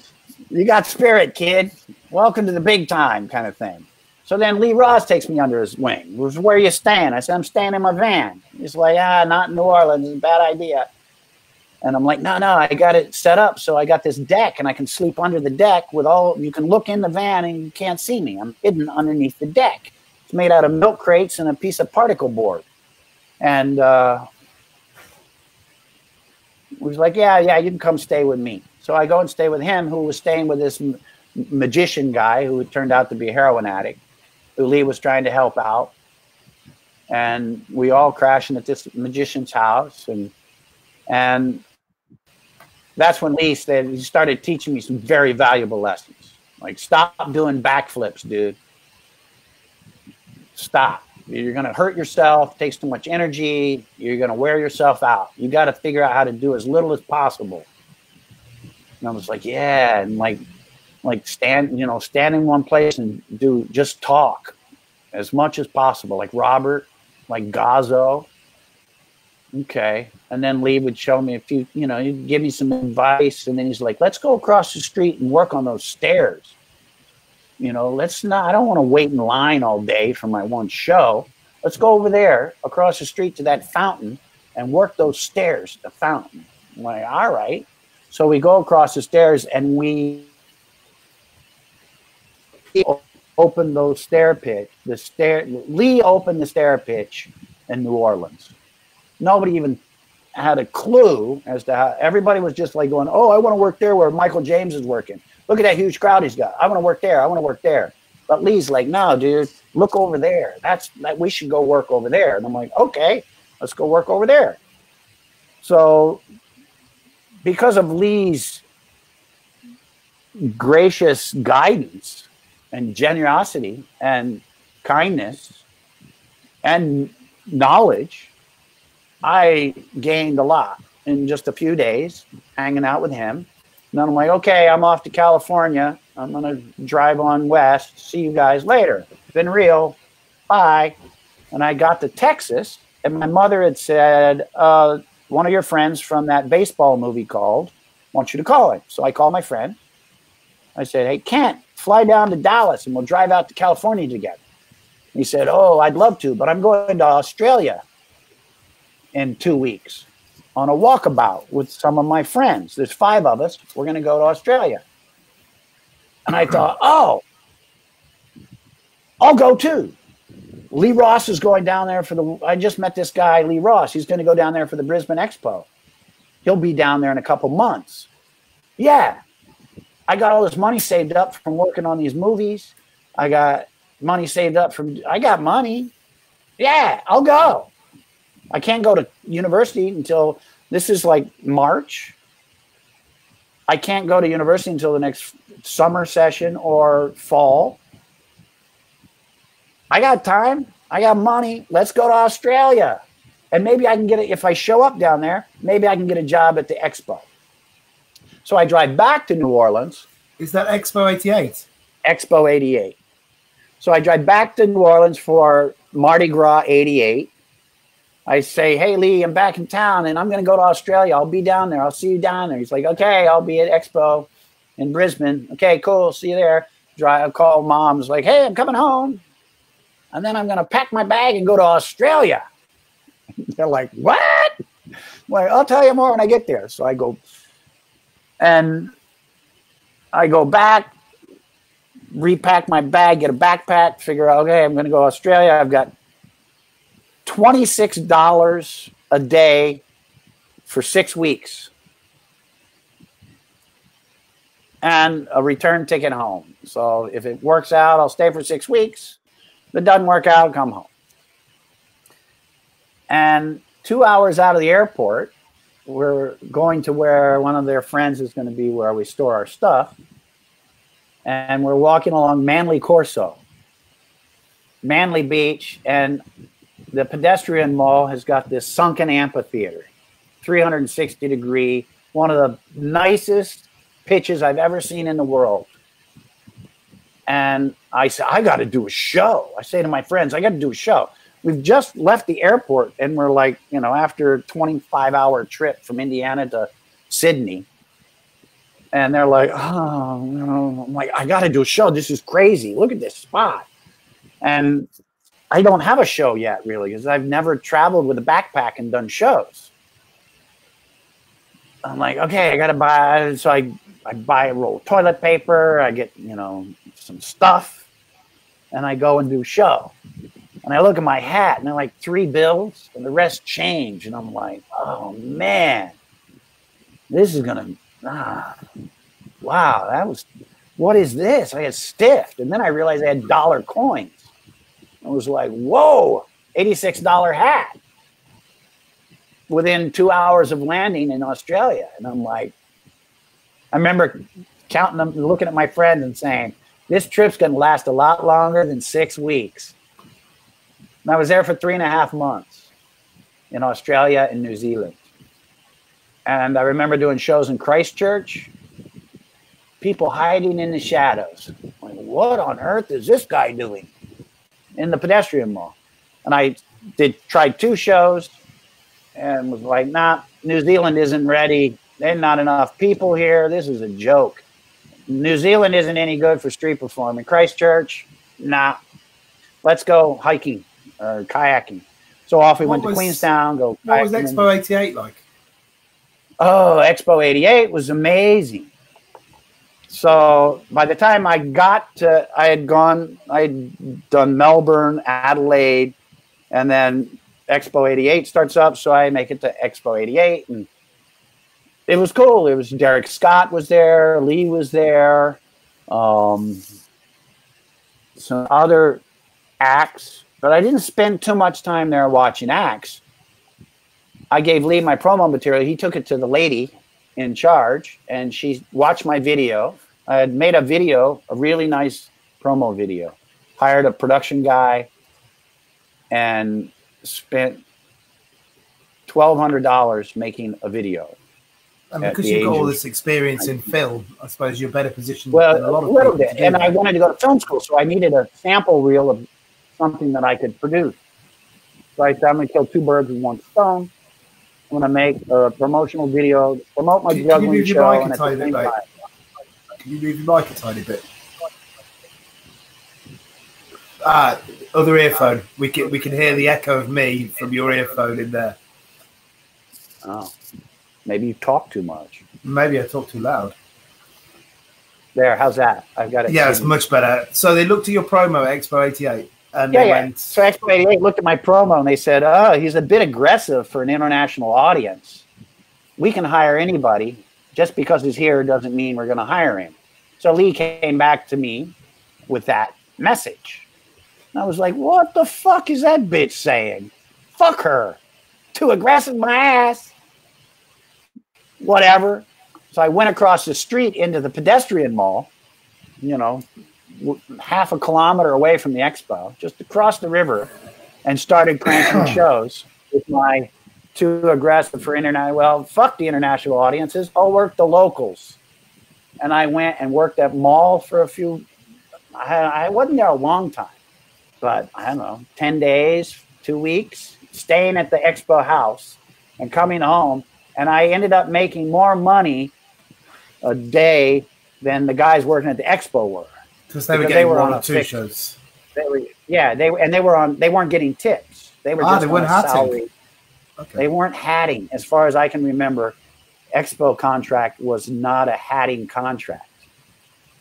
And I remember doing my first $250 hat in Brisbane in 1988. And I did an hour-and-a-half long show and hatted twice.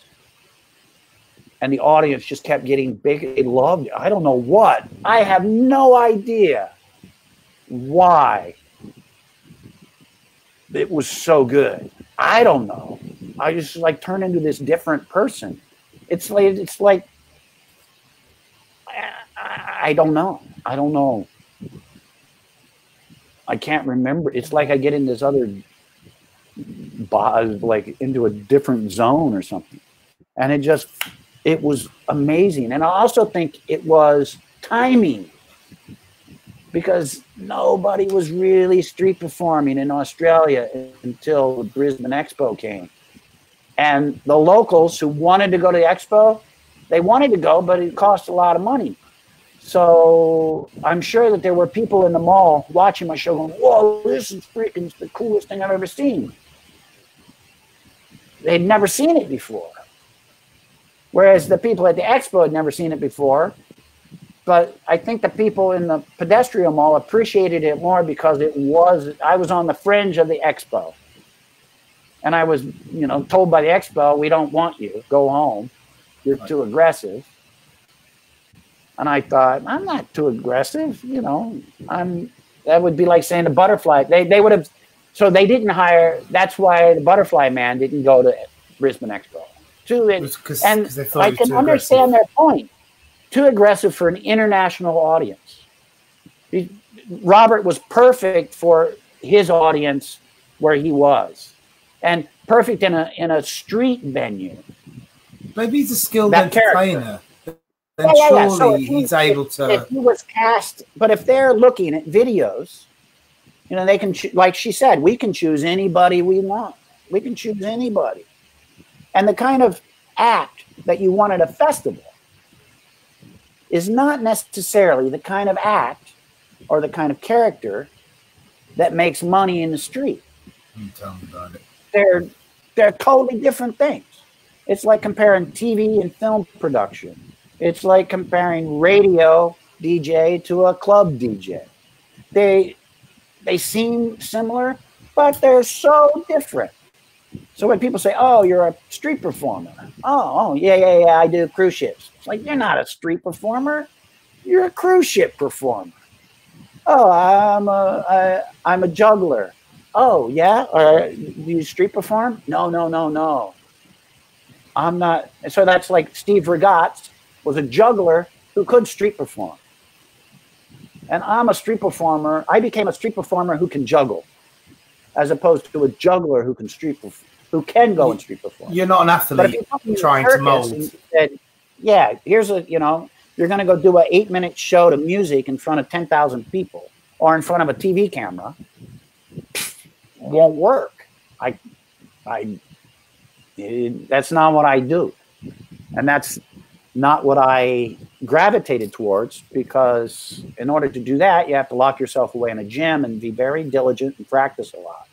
Well, you're back to the magician situation, aren't you? Instead of locking myself away in a gym and working 10 hours a day on Saturday and Sunday, I locked myself away in Union Station, where I was making $10 an hour, and I worked.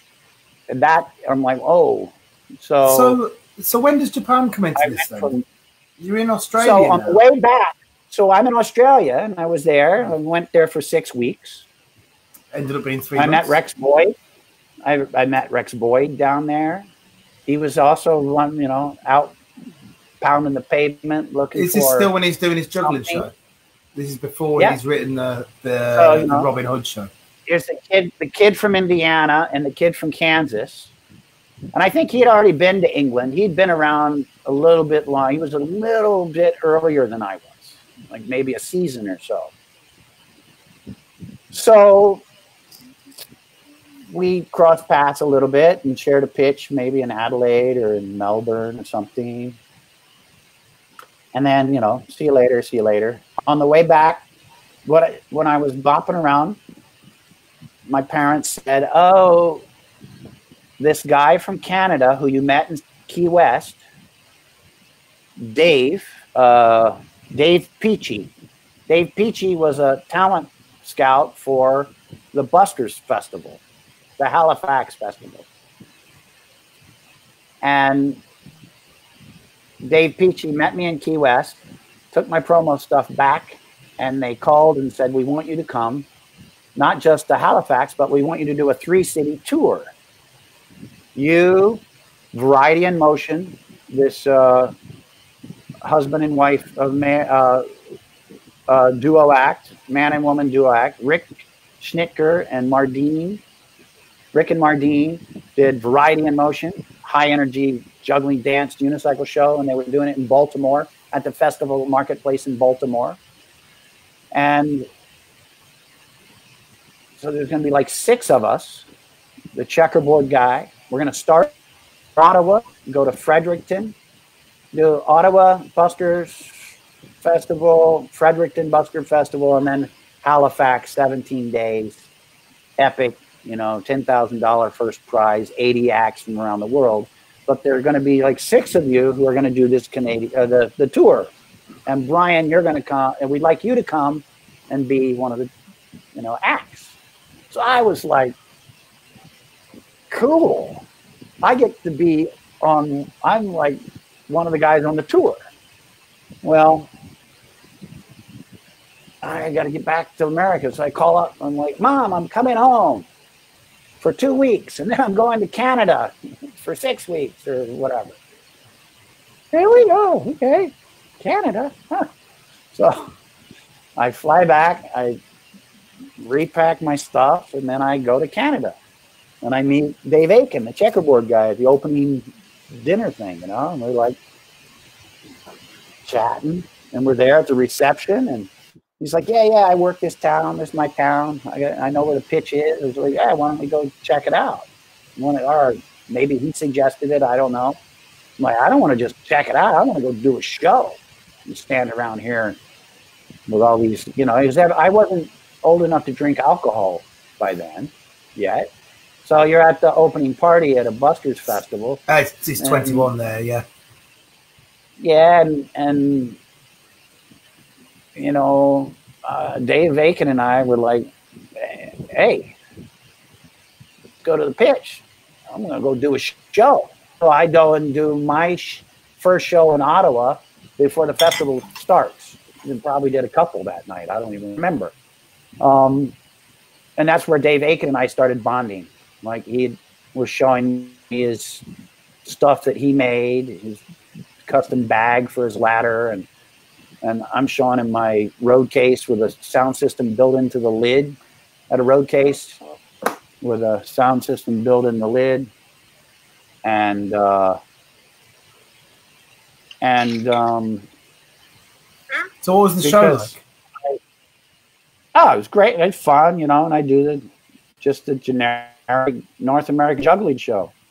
I had, just the not necessarily your show right now, but the show you went and did with Dave. You ditched out the party and went and did a show. Too. It was ditched the party and went and did a show, and it was fine. And what was the tour experience like? The tour experience was wonderful. Dave and I drove together in his Mini from Ottawa to Fredericton, and he had a Mini Austin Mini convertible with checkerboards on the hood, And he and I drove all the way from Ottawa to Fredericton, which is epic journey, 6 hours or 8 hours or something. And then we get to Fredericton, and Fredericton's a college town of about 50,000 people. And during the day, I'm listening, mate. You carry on. I'm listening. I can hear you. During the day in Fredericton, there's nobody out. There's just nothing. And the more seasoned performers started to think, oh, this isn't going to work. There's not going to be anybody here tonight. We made a mistake by coming here, because the deal was airfare and room and board provided, transportation provided, everything provided, audience provided, meals, and prize money.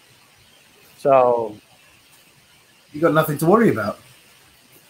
Except there's not going to be an audience. So Gazzo and Bertie were like, wait a second. I think we've been had. We've been had by this producer, Dale, the producer of the original Busker Fest in Halifax. The more experienced performers were like, man, this isn't in the best interest of performers. We should go on strike, and we should have held out. We need a guarantee. I didn't leave my pitch in Boston to come up here and do shows for nobody. Nobody gonna be here. This is a joke. And I'm like, if a kid from Indiana can come out of the cornfield and replace you, you can go on strike all you want, but they're going to come out of the woodwork, dude. You know, there's somebody from Kansas going to do this. You know, so, and I think they're going to be, Dale says there's going to be people. They're going to come. He's like, but there's nobody here. This town's dead. And I know what it's like in Indiana. 2 hours before the fair starts, there's nobody. The fair starts, everybody shows up. The fair ends, everybody goes home. So I was like, But they're used to being tourist places, I suspect, for most of their time. Exactly. Forming. You know, they're from London. They're working in Boston. You walk out your door, and anywhere you go, there's people. It's like taking, you know, like pigeons in the park. You just toss some crumbs out, and they come everywhere. So, and Rick and Mardine were sick. One of them had food poisoning or something. So they were kind of under the weather. And I saw this as my chance to win. I'll get the prize. I'll go out and start doing shows before everybody else gets their costume on. And was this an audience vote kind of situation? Yes. Is it popular? Okay, so you're not going to have a few judges snoop you. Exactly. It's how much you literally entertain people.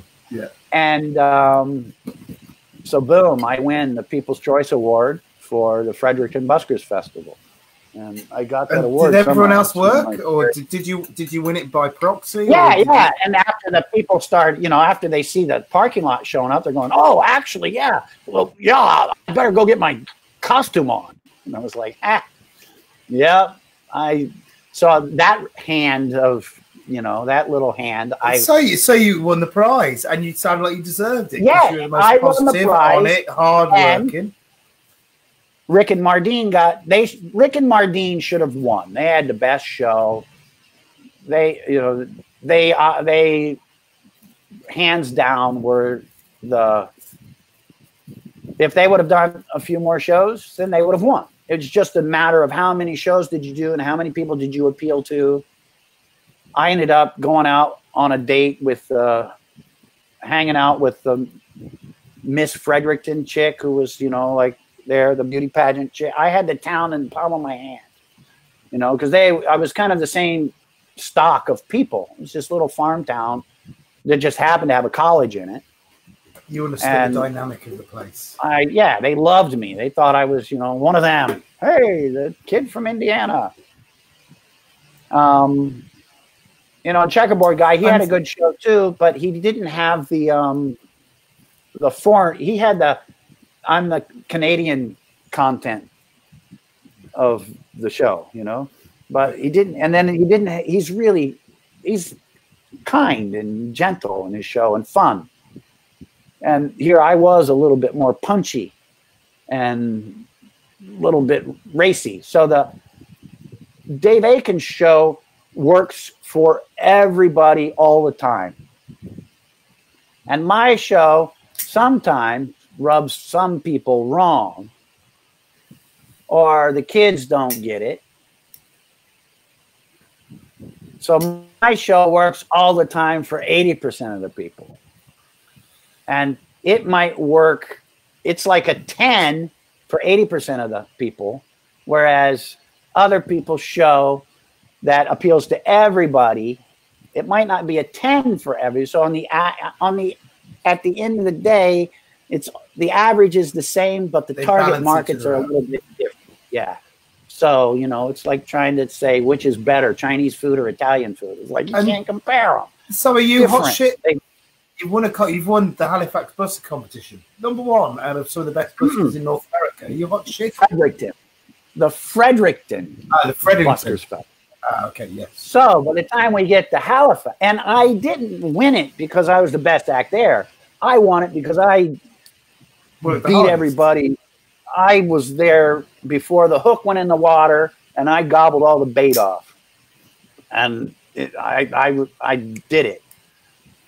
And the show itself, it's crafted as a street, the show, the beginning, the middle, the end, the build, that's all just the mechanics of doing the show. That's in a way, it's like monkey work. It's tried and true. It's been done before. It's just telling a story. So then you got to have there's all these other elements. The show itself and the technical skill are like 20% of what you need to be successful. And another thing is just the numbers, man. Over and over. People per square feet and emotional responses per minute. Those are the two big variables that I always think about. People per square feet and how many, I used to say laughs per minute, but it's not just laughs per minute. It's emotional. Yeah, well, you can make someone cry, and that can be as successful as laughter if you've got that emotional content. I'm loving everything we're talking about. I just want to say, we have 4 hours to interview, and after that, the program cuts us off. We can't go. How long have we been? We're on 2 hours and 45 minutes at the moment. So we have an hour and 45, and I know Japan is going to be a really big part of your story. So there's two options. Not really. No? Well, I don't know. I suspect it would be. We have two options at this point. We can finish the interview now, and we can do one second, brother. You're going to get a chance. Because you're asking me, how did I get to Japan? And I'll get to it. Definitely. I'll speed it up. But I just want to give an option now. So there's two options. Either we can do another interview later where we just deal with Japan, and we can just finish off your story up to Japan now, or we can do Japan now and we'll do the full 4 hours and get it all through now. It's up to we can get up to. Let's continue to get to Japan. So all I got to do is get to Halifax, talk about Halifax, because epic things happen in Halifax, and then that can be summed up in 15 minutes, and then we got however long to talk about. We got as many hours as we need for Japan. We have an hour and 10 minutes left. All right, so 10 minutes, and then we can talk about Japan for an hour. Cool. That'll at least get us introduced to Japan, and then in the sequel, when we come back next week or next month or whenever it'll be next month now. I think we're fully booked up this month, which is a nice thing to have. And then we can start talking about some of the. I've decorated the back here with like significant things that you can ask about. Which one of them is coming up? The first one is coming up, I think. It's one of them, a couple of them are over here. My mom and dad and my sister. Oh, yeah. Very important. And that picture was taken in Key West or somewhere down in Florida by my brother-in-law, which is another crazy freaking story about my brother-in-law and my sister and me and entertainment. And, oh, it's uncanny, the connection. Oh, and there you see the Robert Nelson butterfly shirt. Yes. So, and so what's the guy we've got hiding behind the TV there? We've got a white poster with a little guy poking out. It kind of looks from this is like a blues one. Oh yeah.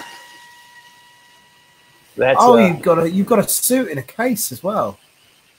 That's Dave Rave. Dave Rave's suit that he wore when he won the Tempos and Performance Festival, and that's his trophy, and that's the autographed picture. And over here, so he won that trophy. He won. How do you do this? Dave Rave, this guy, wore that suit when he won this trophy and the Tempos and World Performance Festival in 1992. And you can see Dave Rave up here in the corner of the 93 poster, who is returning to Tempos On as the. This is really hard to like. Oh, it's so frustrating when you're reversed because it mirrors. Which way am I supposed to move my finger? But yeah, that's Dave Rave there with his DM unicycle. And so right now he's in my bathtub soaking.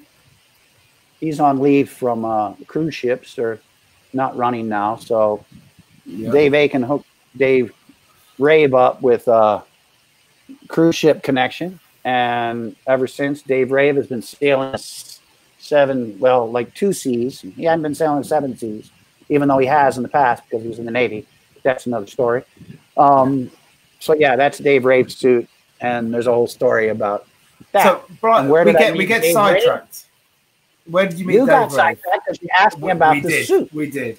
Well, you slightly inferred that I should, so I thought it'd be rude not to. No, I didn't say yet. I didn't. You can ask me later. I said, look at the playback, and then you know exactly what I said. It's true. So you're in Canada. You get to Halifax. Yeah. So then we get to Halifax after my, big success in Fredericton and get on the newspaper front page of the newspaper. And so do you feel like big dick of the pitch when you arrive then? Not really, because I know Robert's there. Waldo Woodhead is there.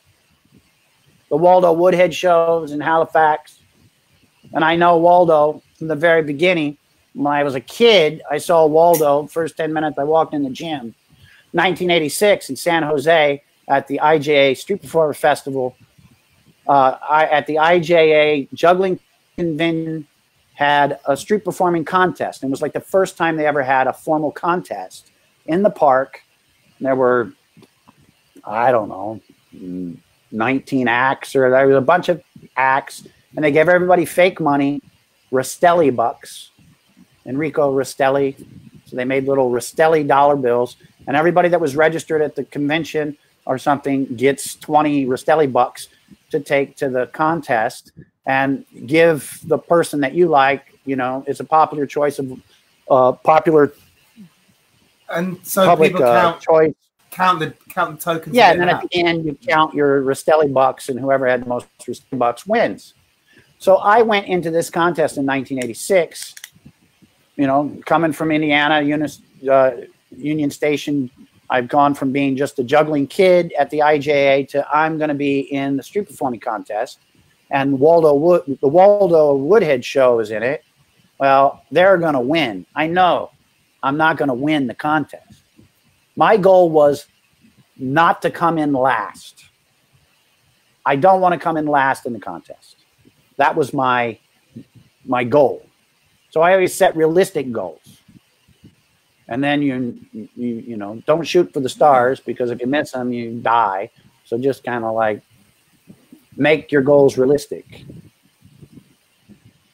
Conservative, maybe. Which people who know me would be like, dude, you are not conservative.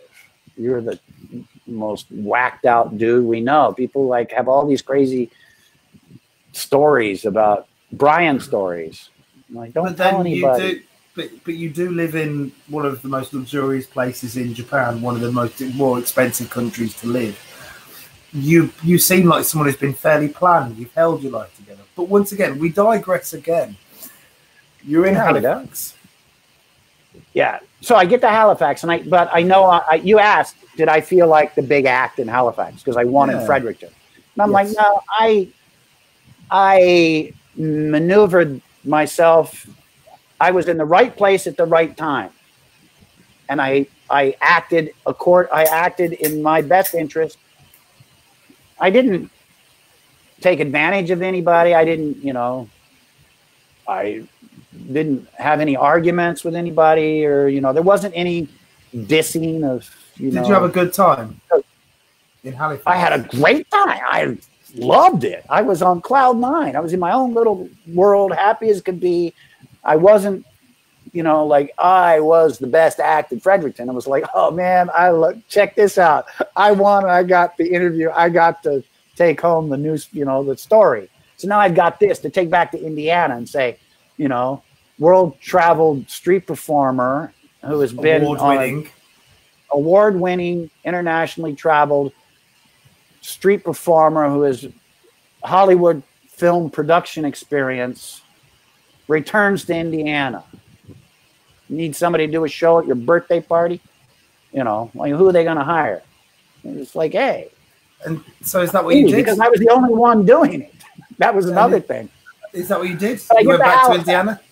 I get to Halifax, and it's great. Lee Ross is there. Everybody's there. Master Lee, Robert Nelson, the Waldo Woodhead Show, Rick and Mardine, Peter Gross, magician, so many acts. And I apologize if there's people that I've missed, but myself, that's where I meet Twist and Shout, Dave Rave and Henrik. Dave Rave and Henrik Hardcore. And they are Twist and Shout, and they work at Pier 39, and they work Fisherman's Wharf, San Francisco. They had worked all over Europe, traveling in a van and doing European scene, and then they came back to the United States. So these guys were hilarious. The Jerry Lewis kind of goofy character. Dave Rave was the goofball. Was it a rite of passage for them coming over to Europe? Was it like an American performers thing that you go to Europe to kind of earn your Actually, stripes? No. Dave Rave learned. I think he became a performer in Europe. I think he cut his teeth in Europe and then came back to the United States. I say so that's one great thing about one of the things I really respect about admire and respect about Dave Rave, and can say he's one of the boys. He's a hardcore street performer. He didn't see somebody at Pier 39 and go, oh, I want to do that too. He was in Europe hanging out and was hanging out with some jugglers, liked juggling, learned to juggle, and then it evolved into doing shows. He didn't start performing because he's like, oh, I'm going to become a street performer because I can make some money and buy some weed and go hang out for a week. He was generally interested in performing, and he was very interested in that kind of stuff from when he was a kid too, I think, which you'll find out when you talk to him someday. But and then he met Henrik, and they hit it off, and they started traveling around Europe and doing the European street performing life thing. And they came back and they worked Pier 39. And then we all show up in Halifax. Me, Dave Rave, and the checkerboard. Dave Rave, Henrik, Twist and Shout, the checkerboard guy, and Brian, the kid from Indiana, are all booked in the same pedestrian mall on Saturday morning for the first block. And Halifax at that time was set up in time blocks. Like you got the morning, the 12 to 3 slot or something, or the morning slot and the night slot. And you get sent to a pitch, and maybe you have it to yourself, or if it's a big area like this pedestrian mall that was 3 or 4 blocks long down by the waterfront, they'd send 3 acts down there, and you guys go down there, and haggle it out. Just like it was kind of structured I like the way it was structured in the sense that it was similar to what a real life pitch dynamic was like. So we get there, and of course, there's no people there yet. It's 11 in the morning or something or whatever. It's about an hour before the first show would naturally take place. And we start talking, and, we're starting to bond and get to know each other. And Dave Aiken and I have already driven across the country together, so we're kind of chums. And so we're like, let's juggle together. So we start juggling, doing 4-man passing stuff. And eventually enough people show up for one show. It's like, okay, who's going to do the first show? And the consensus was, why don't we do a team show? Let's do a team show.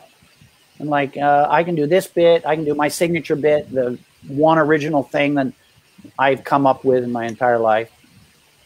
A variation on knocking stuff out of people's mouth, as juggling clubs around somebody and knocking the carrot out of the person's mouth.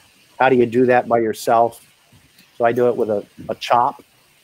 And instead of going from a long object, medium-sized object, very short object, going to remove the short object from the volunteer's mouth.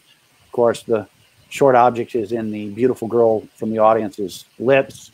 She's standing, and first is the straw and the cigarette, and then the final one is the match. And we're going to do it in 1, 2, 3, throw the club high, reach over, give her a kiss, take the match, keep juggling. Thank you, right? So that's my bit. I'll do that.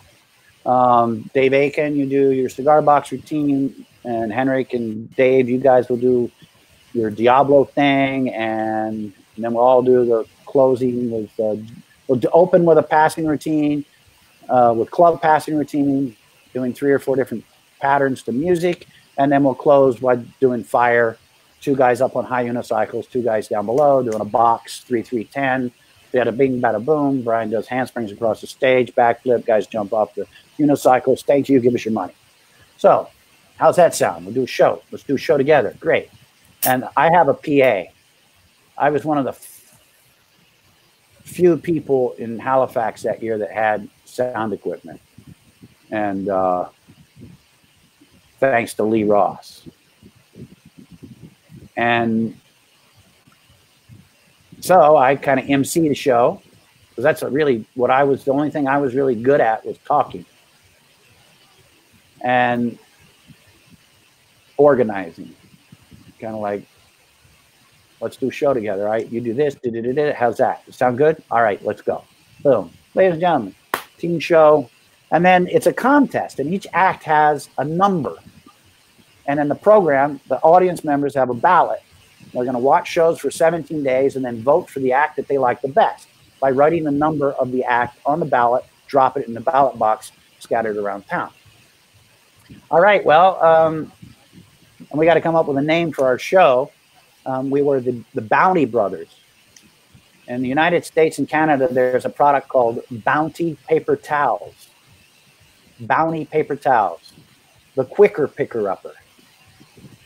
And the commercial, as we grow up, and maybe even still have it, they do a comparison between brand A and Bounty paper towels. Which paper towel soaks up the spilled milk faster? Bounty paper towel, the quicker picker-upper. So we're jugglers.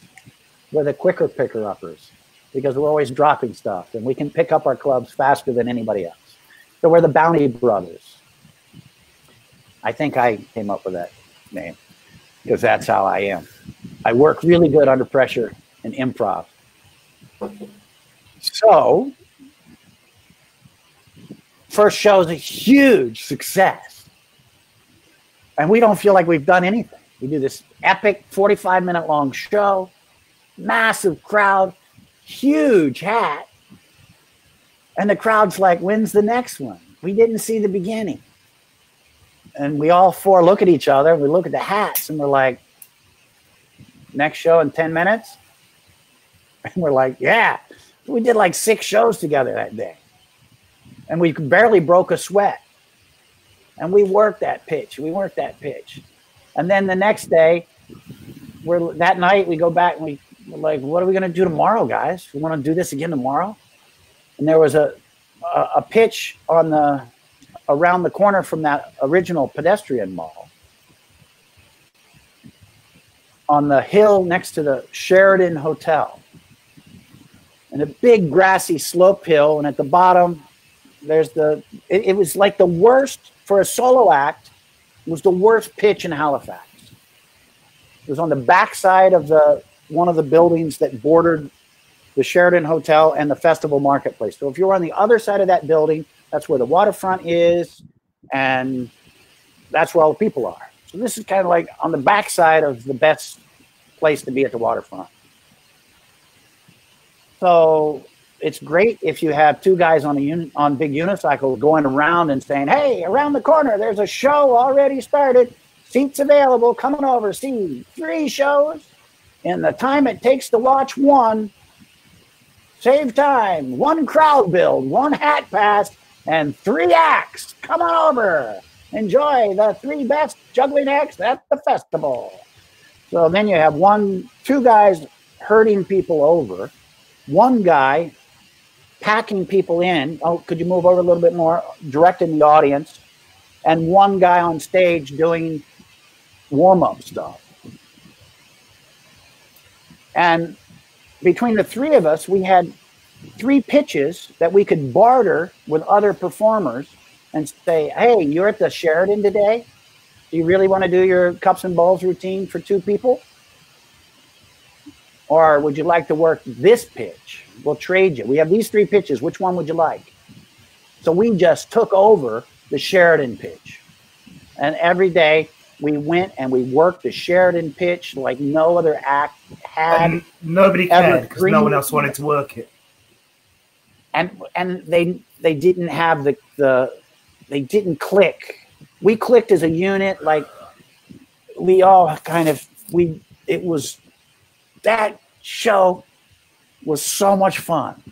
Why do you think you clicked as a unit? We just, our personality, we everything, our skill levels complemented each other. Our characters complemented each other. We had, the nice Canadian guy. We had the Canadian, the checkerboard guy. Hey, well. Yeah, then we had the Henrik with his Danish English accent, I'm the Danish cowboy. So you had the quirky European. You had the goofball Jerry Lewis on acid Dave Rave character. And then you had like the suave, cocky, American, sexy, backflip throwing, shucking and jiving, kiss stealing, movie cheeky little chappy. Yeah. And, funny stand-up comedian type guy, the clown, the European, and the Canadian, the nice Canadian who could juggle 7 balls and so do everything. Did you guys tour past Halifax? No. It lived in its own space and time.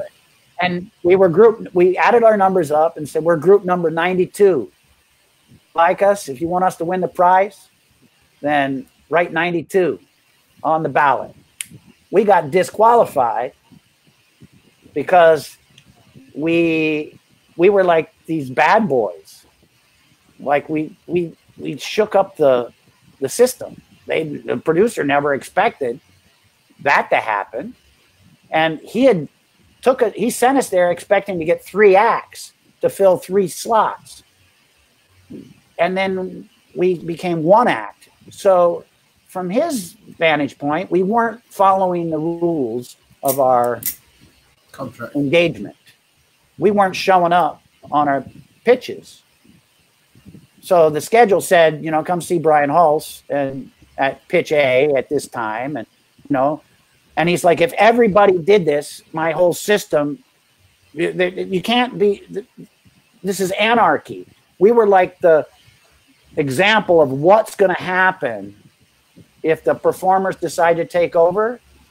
If the performers get too much power, then I can't control it. So you guys are out of the contest. You're not in the running for the $10,000. You want to do that? I'm not going to send you home. I'm not going to throw you out. I'm not going to tell you not to work, but you're not following the rules, so you don't qualify for the prize. Instead, instead of $10,000, we got this.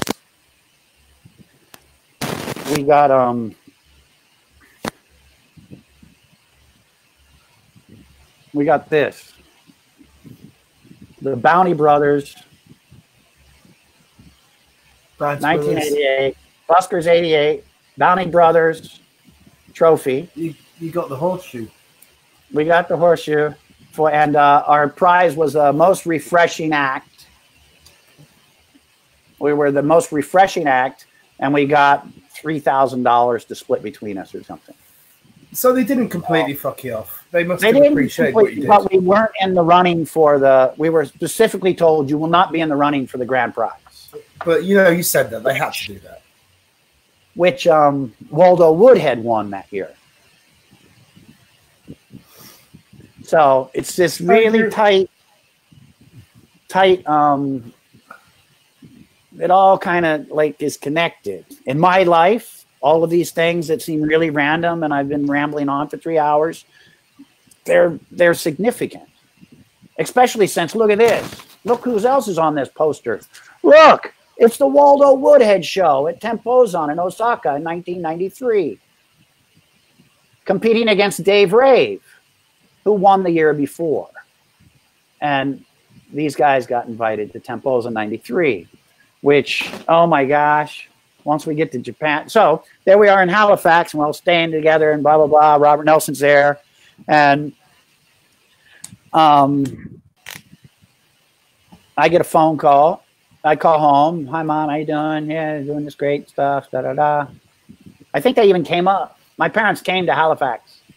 And by this point, are they supporting it? They agree with it? They're like, good on you. Oh, they love it. They drove all the way to Halifax, Canada, from my grandparents in New York. You know, it's like days drive, yeah. Well, yeah, like epic journey to come and check out the Busker Festival. It was awesome.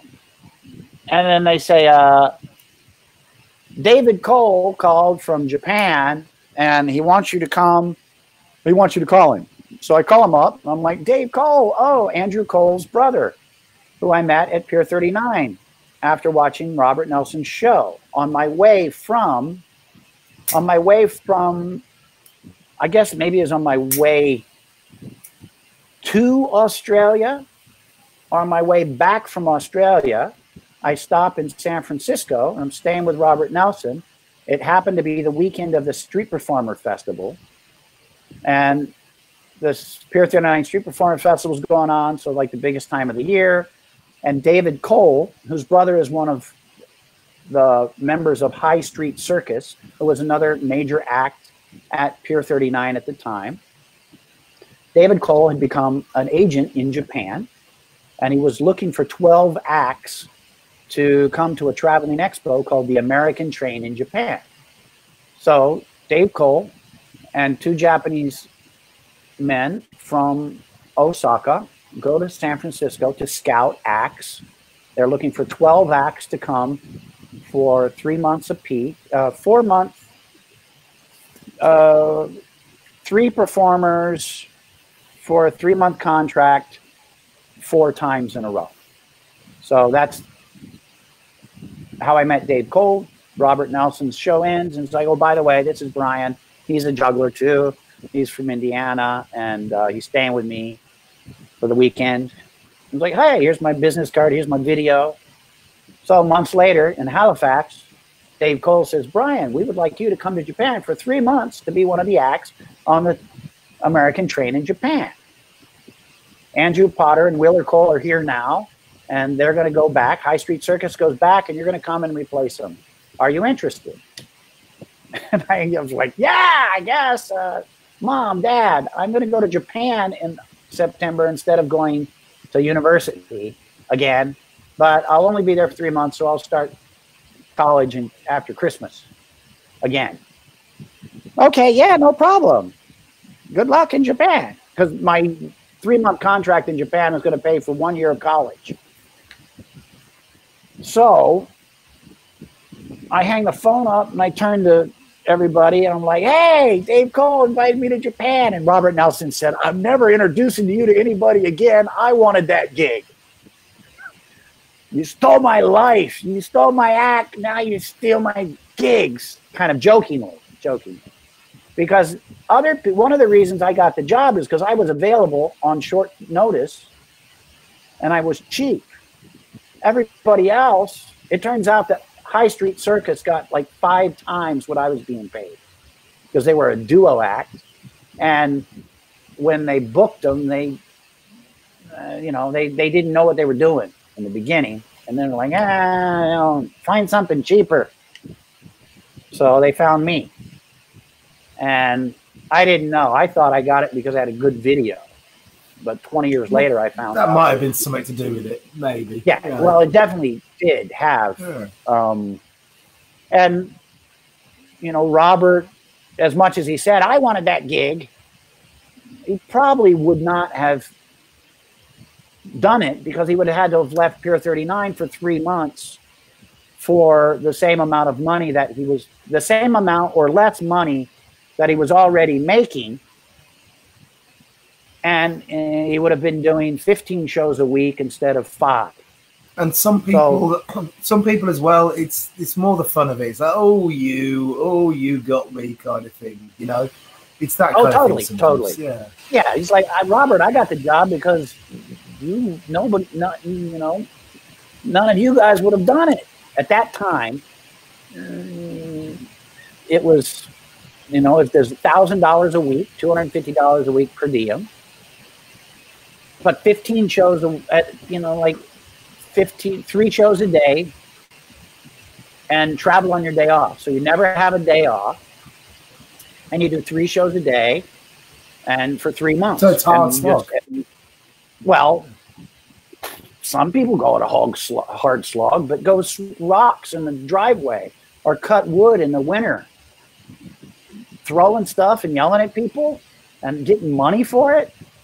You do 3 30-minute shows a day and your audience is there. You walk on and they're there. You walk out on stage, they applaud. You muck about for 25 minutes and say thank you. They applaud. Everybody wants to take your picture and you go back to your dressing room. You sleep until your next 25-minute show. You stumble out to the stage. You muck about for 25 minutes. You ride a unicycle for 5 minutes and juggle a tennis racket, a bowling ball, and a baseball bat. And you tell some jokes, make an animal balloon, thank you, and you go, and you get $1,250 a week. Yeah, and you have to travel on your day off. Well, what do people normally do on their day off? They take a trip somewhere.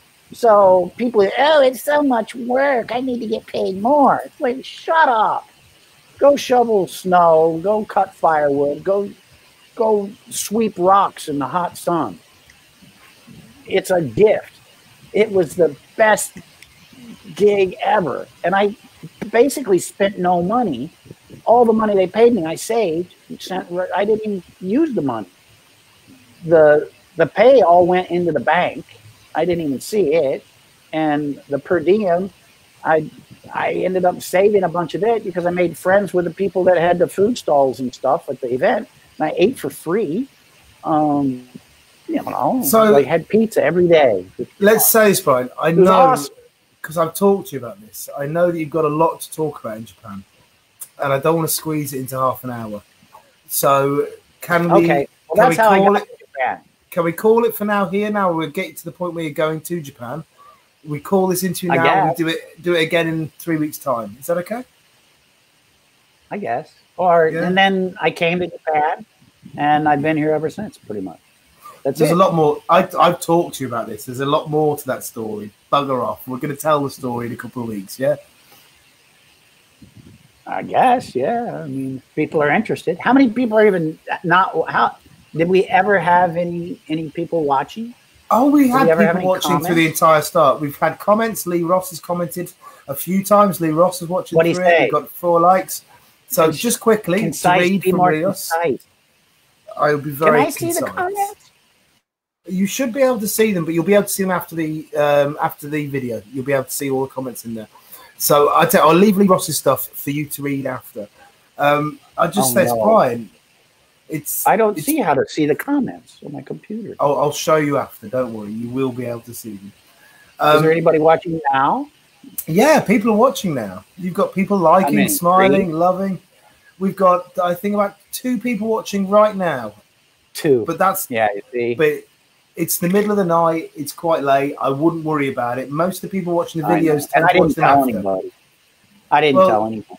Well, there you go. And as well as that, bro, we get 500 people watching the videos after, but we only usually get like 5 to 10 people maximum watching videos live anyway. So I wouldn't worry about it too much.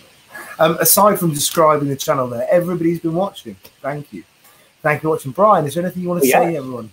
And thank you for supporting this, everyone, because it's a great thing. That's how Matt and I met, because I thought, oh, this guy needs help. He needs support, needs love. And so I'm here giving you my love. Thank you, brother. And your love and support is welcome, and your stories are welcome. Thank you, Brian. Thank you so much. Thank you, everyone watching. Thank you for watching Whine On today. Thank you for your support. The show only works with your support, with your patronage, and your donations. Everybody, I will make a video soon to thank you all personally. For now, everyone, thank you. Goodbye. Goodbye. Goodbye. Goodbye. Goodbye. Sayonara. Goodbye. Sayonara.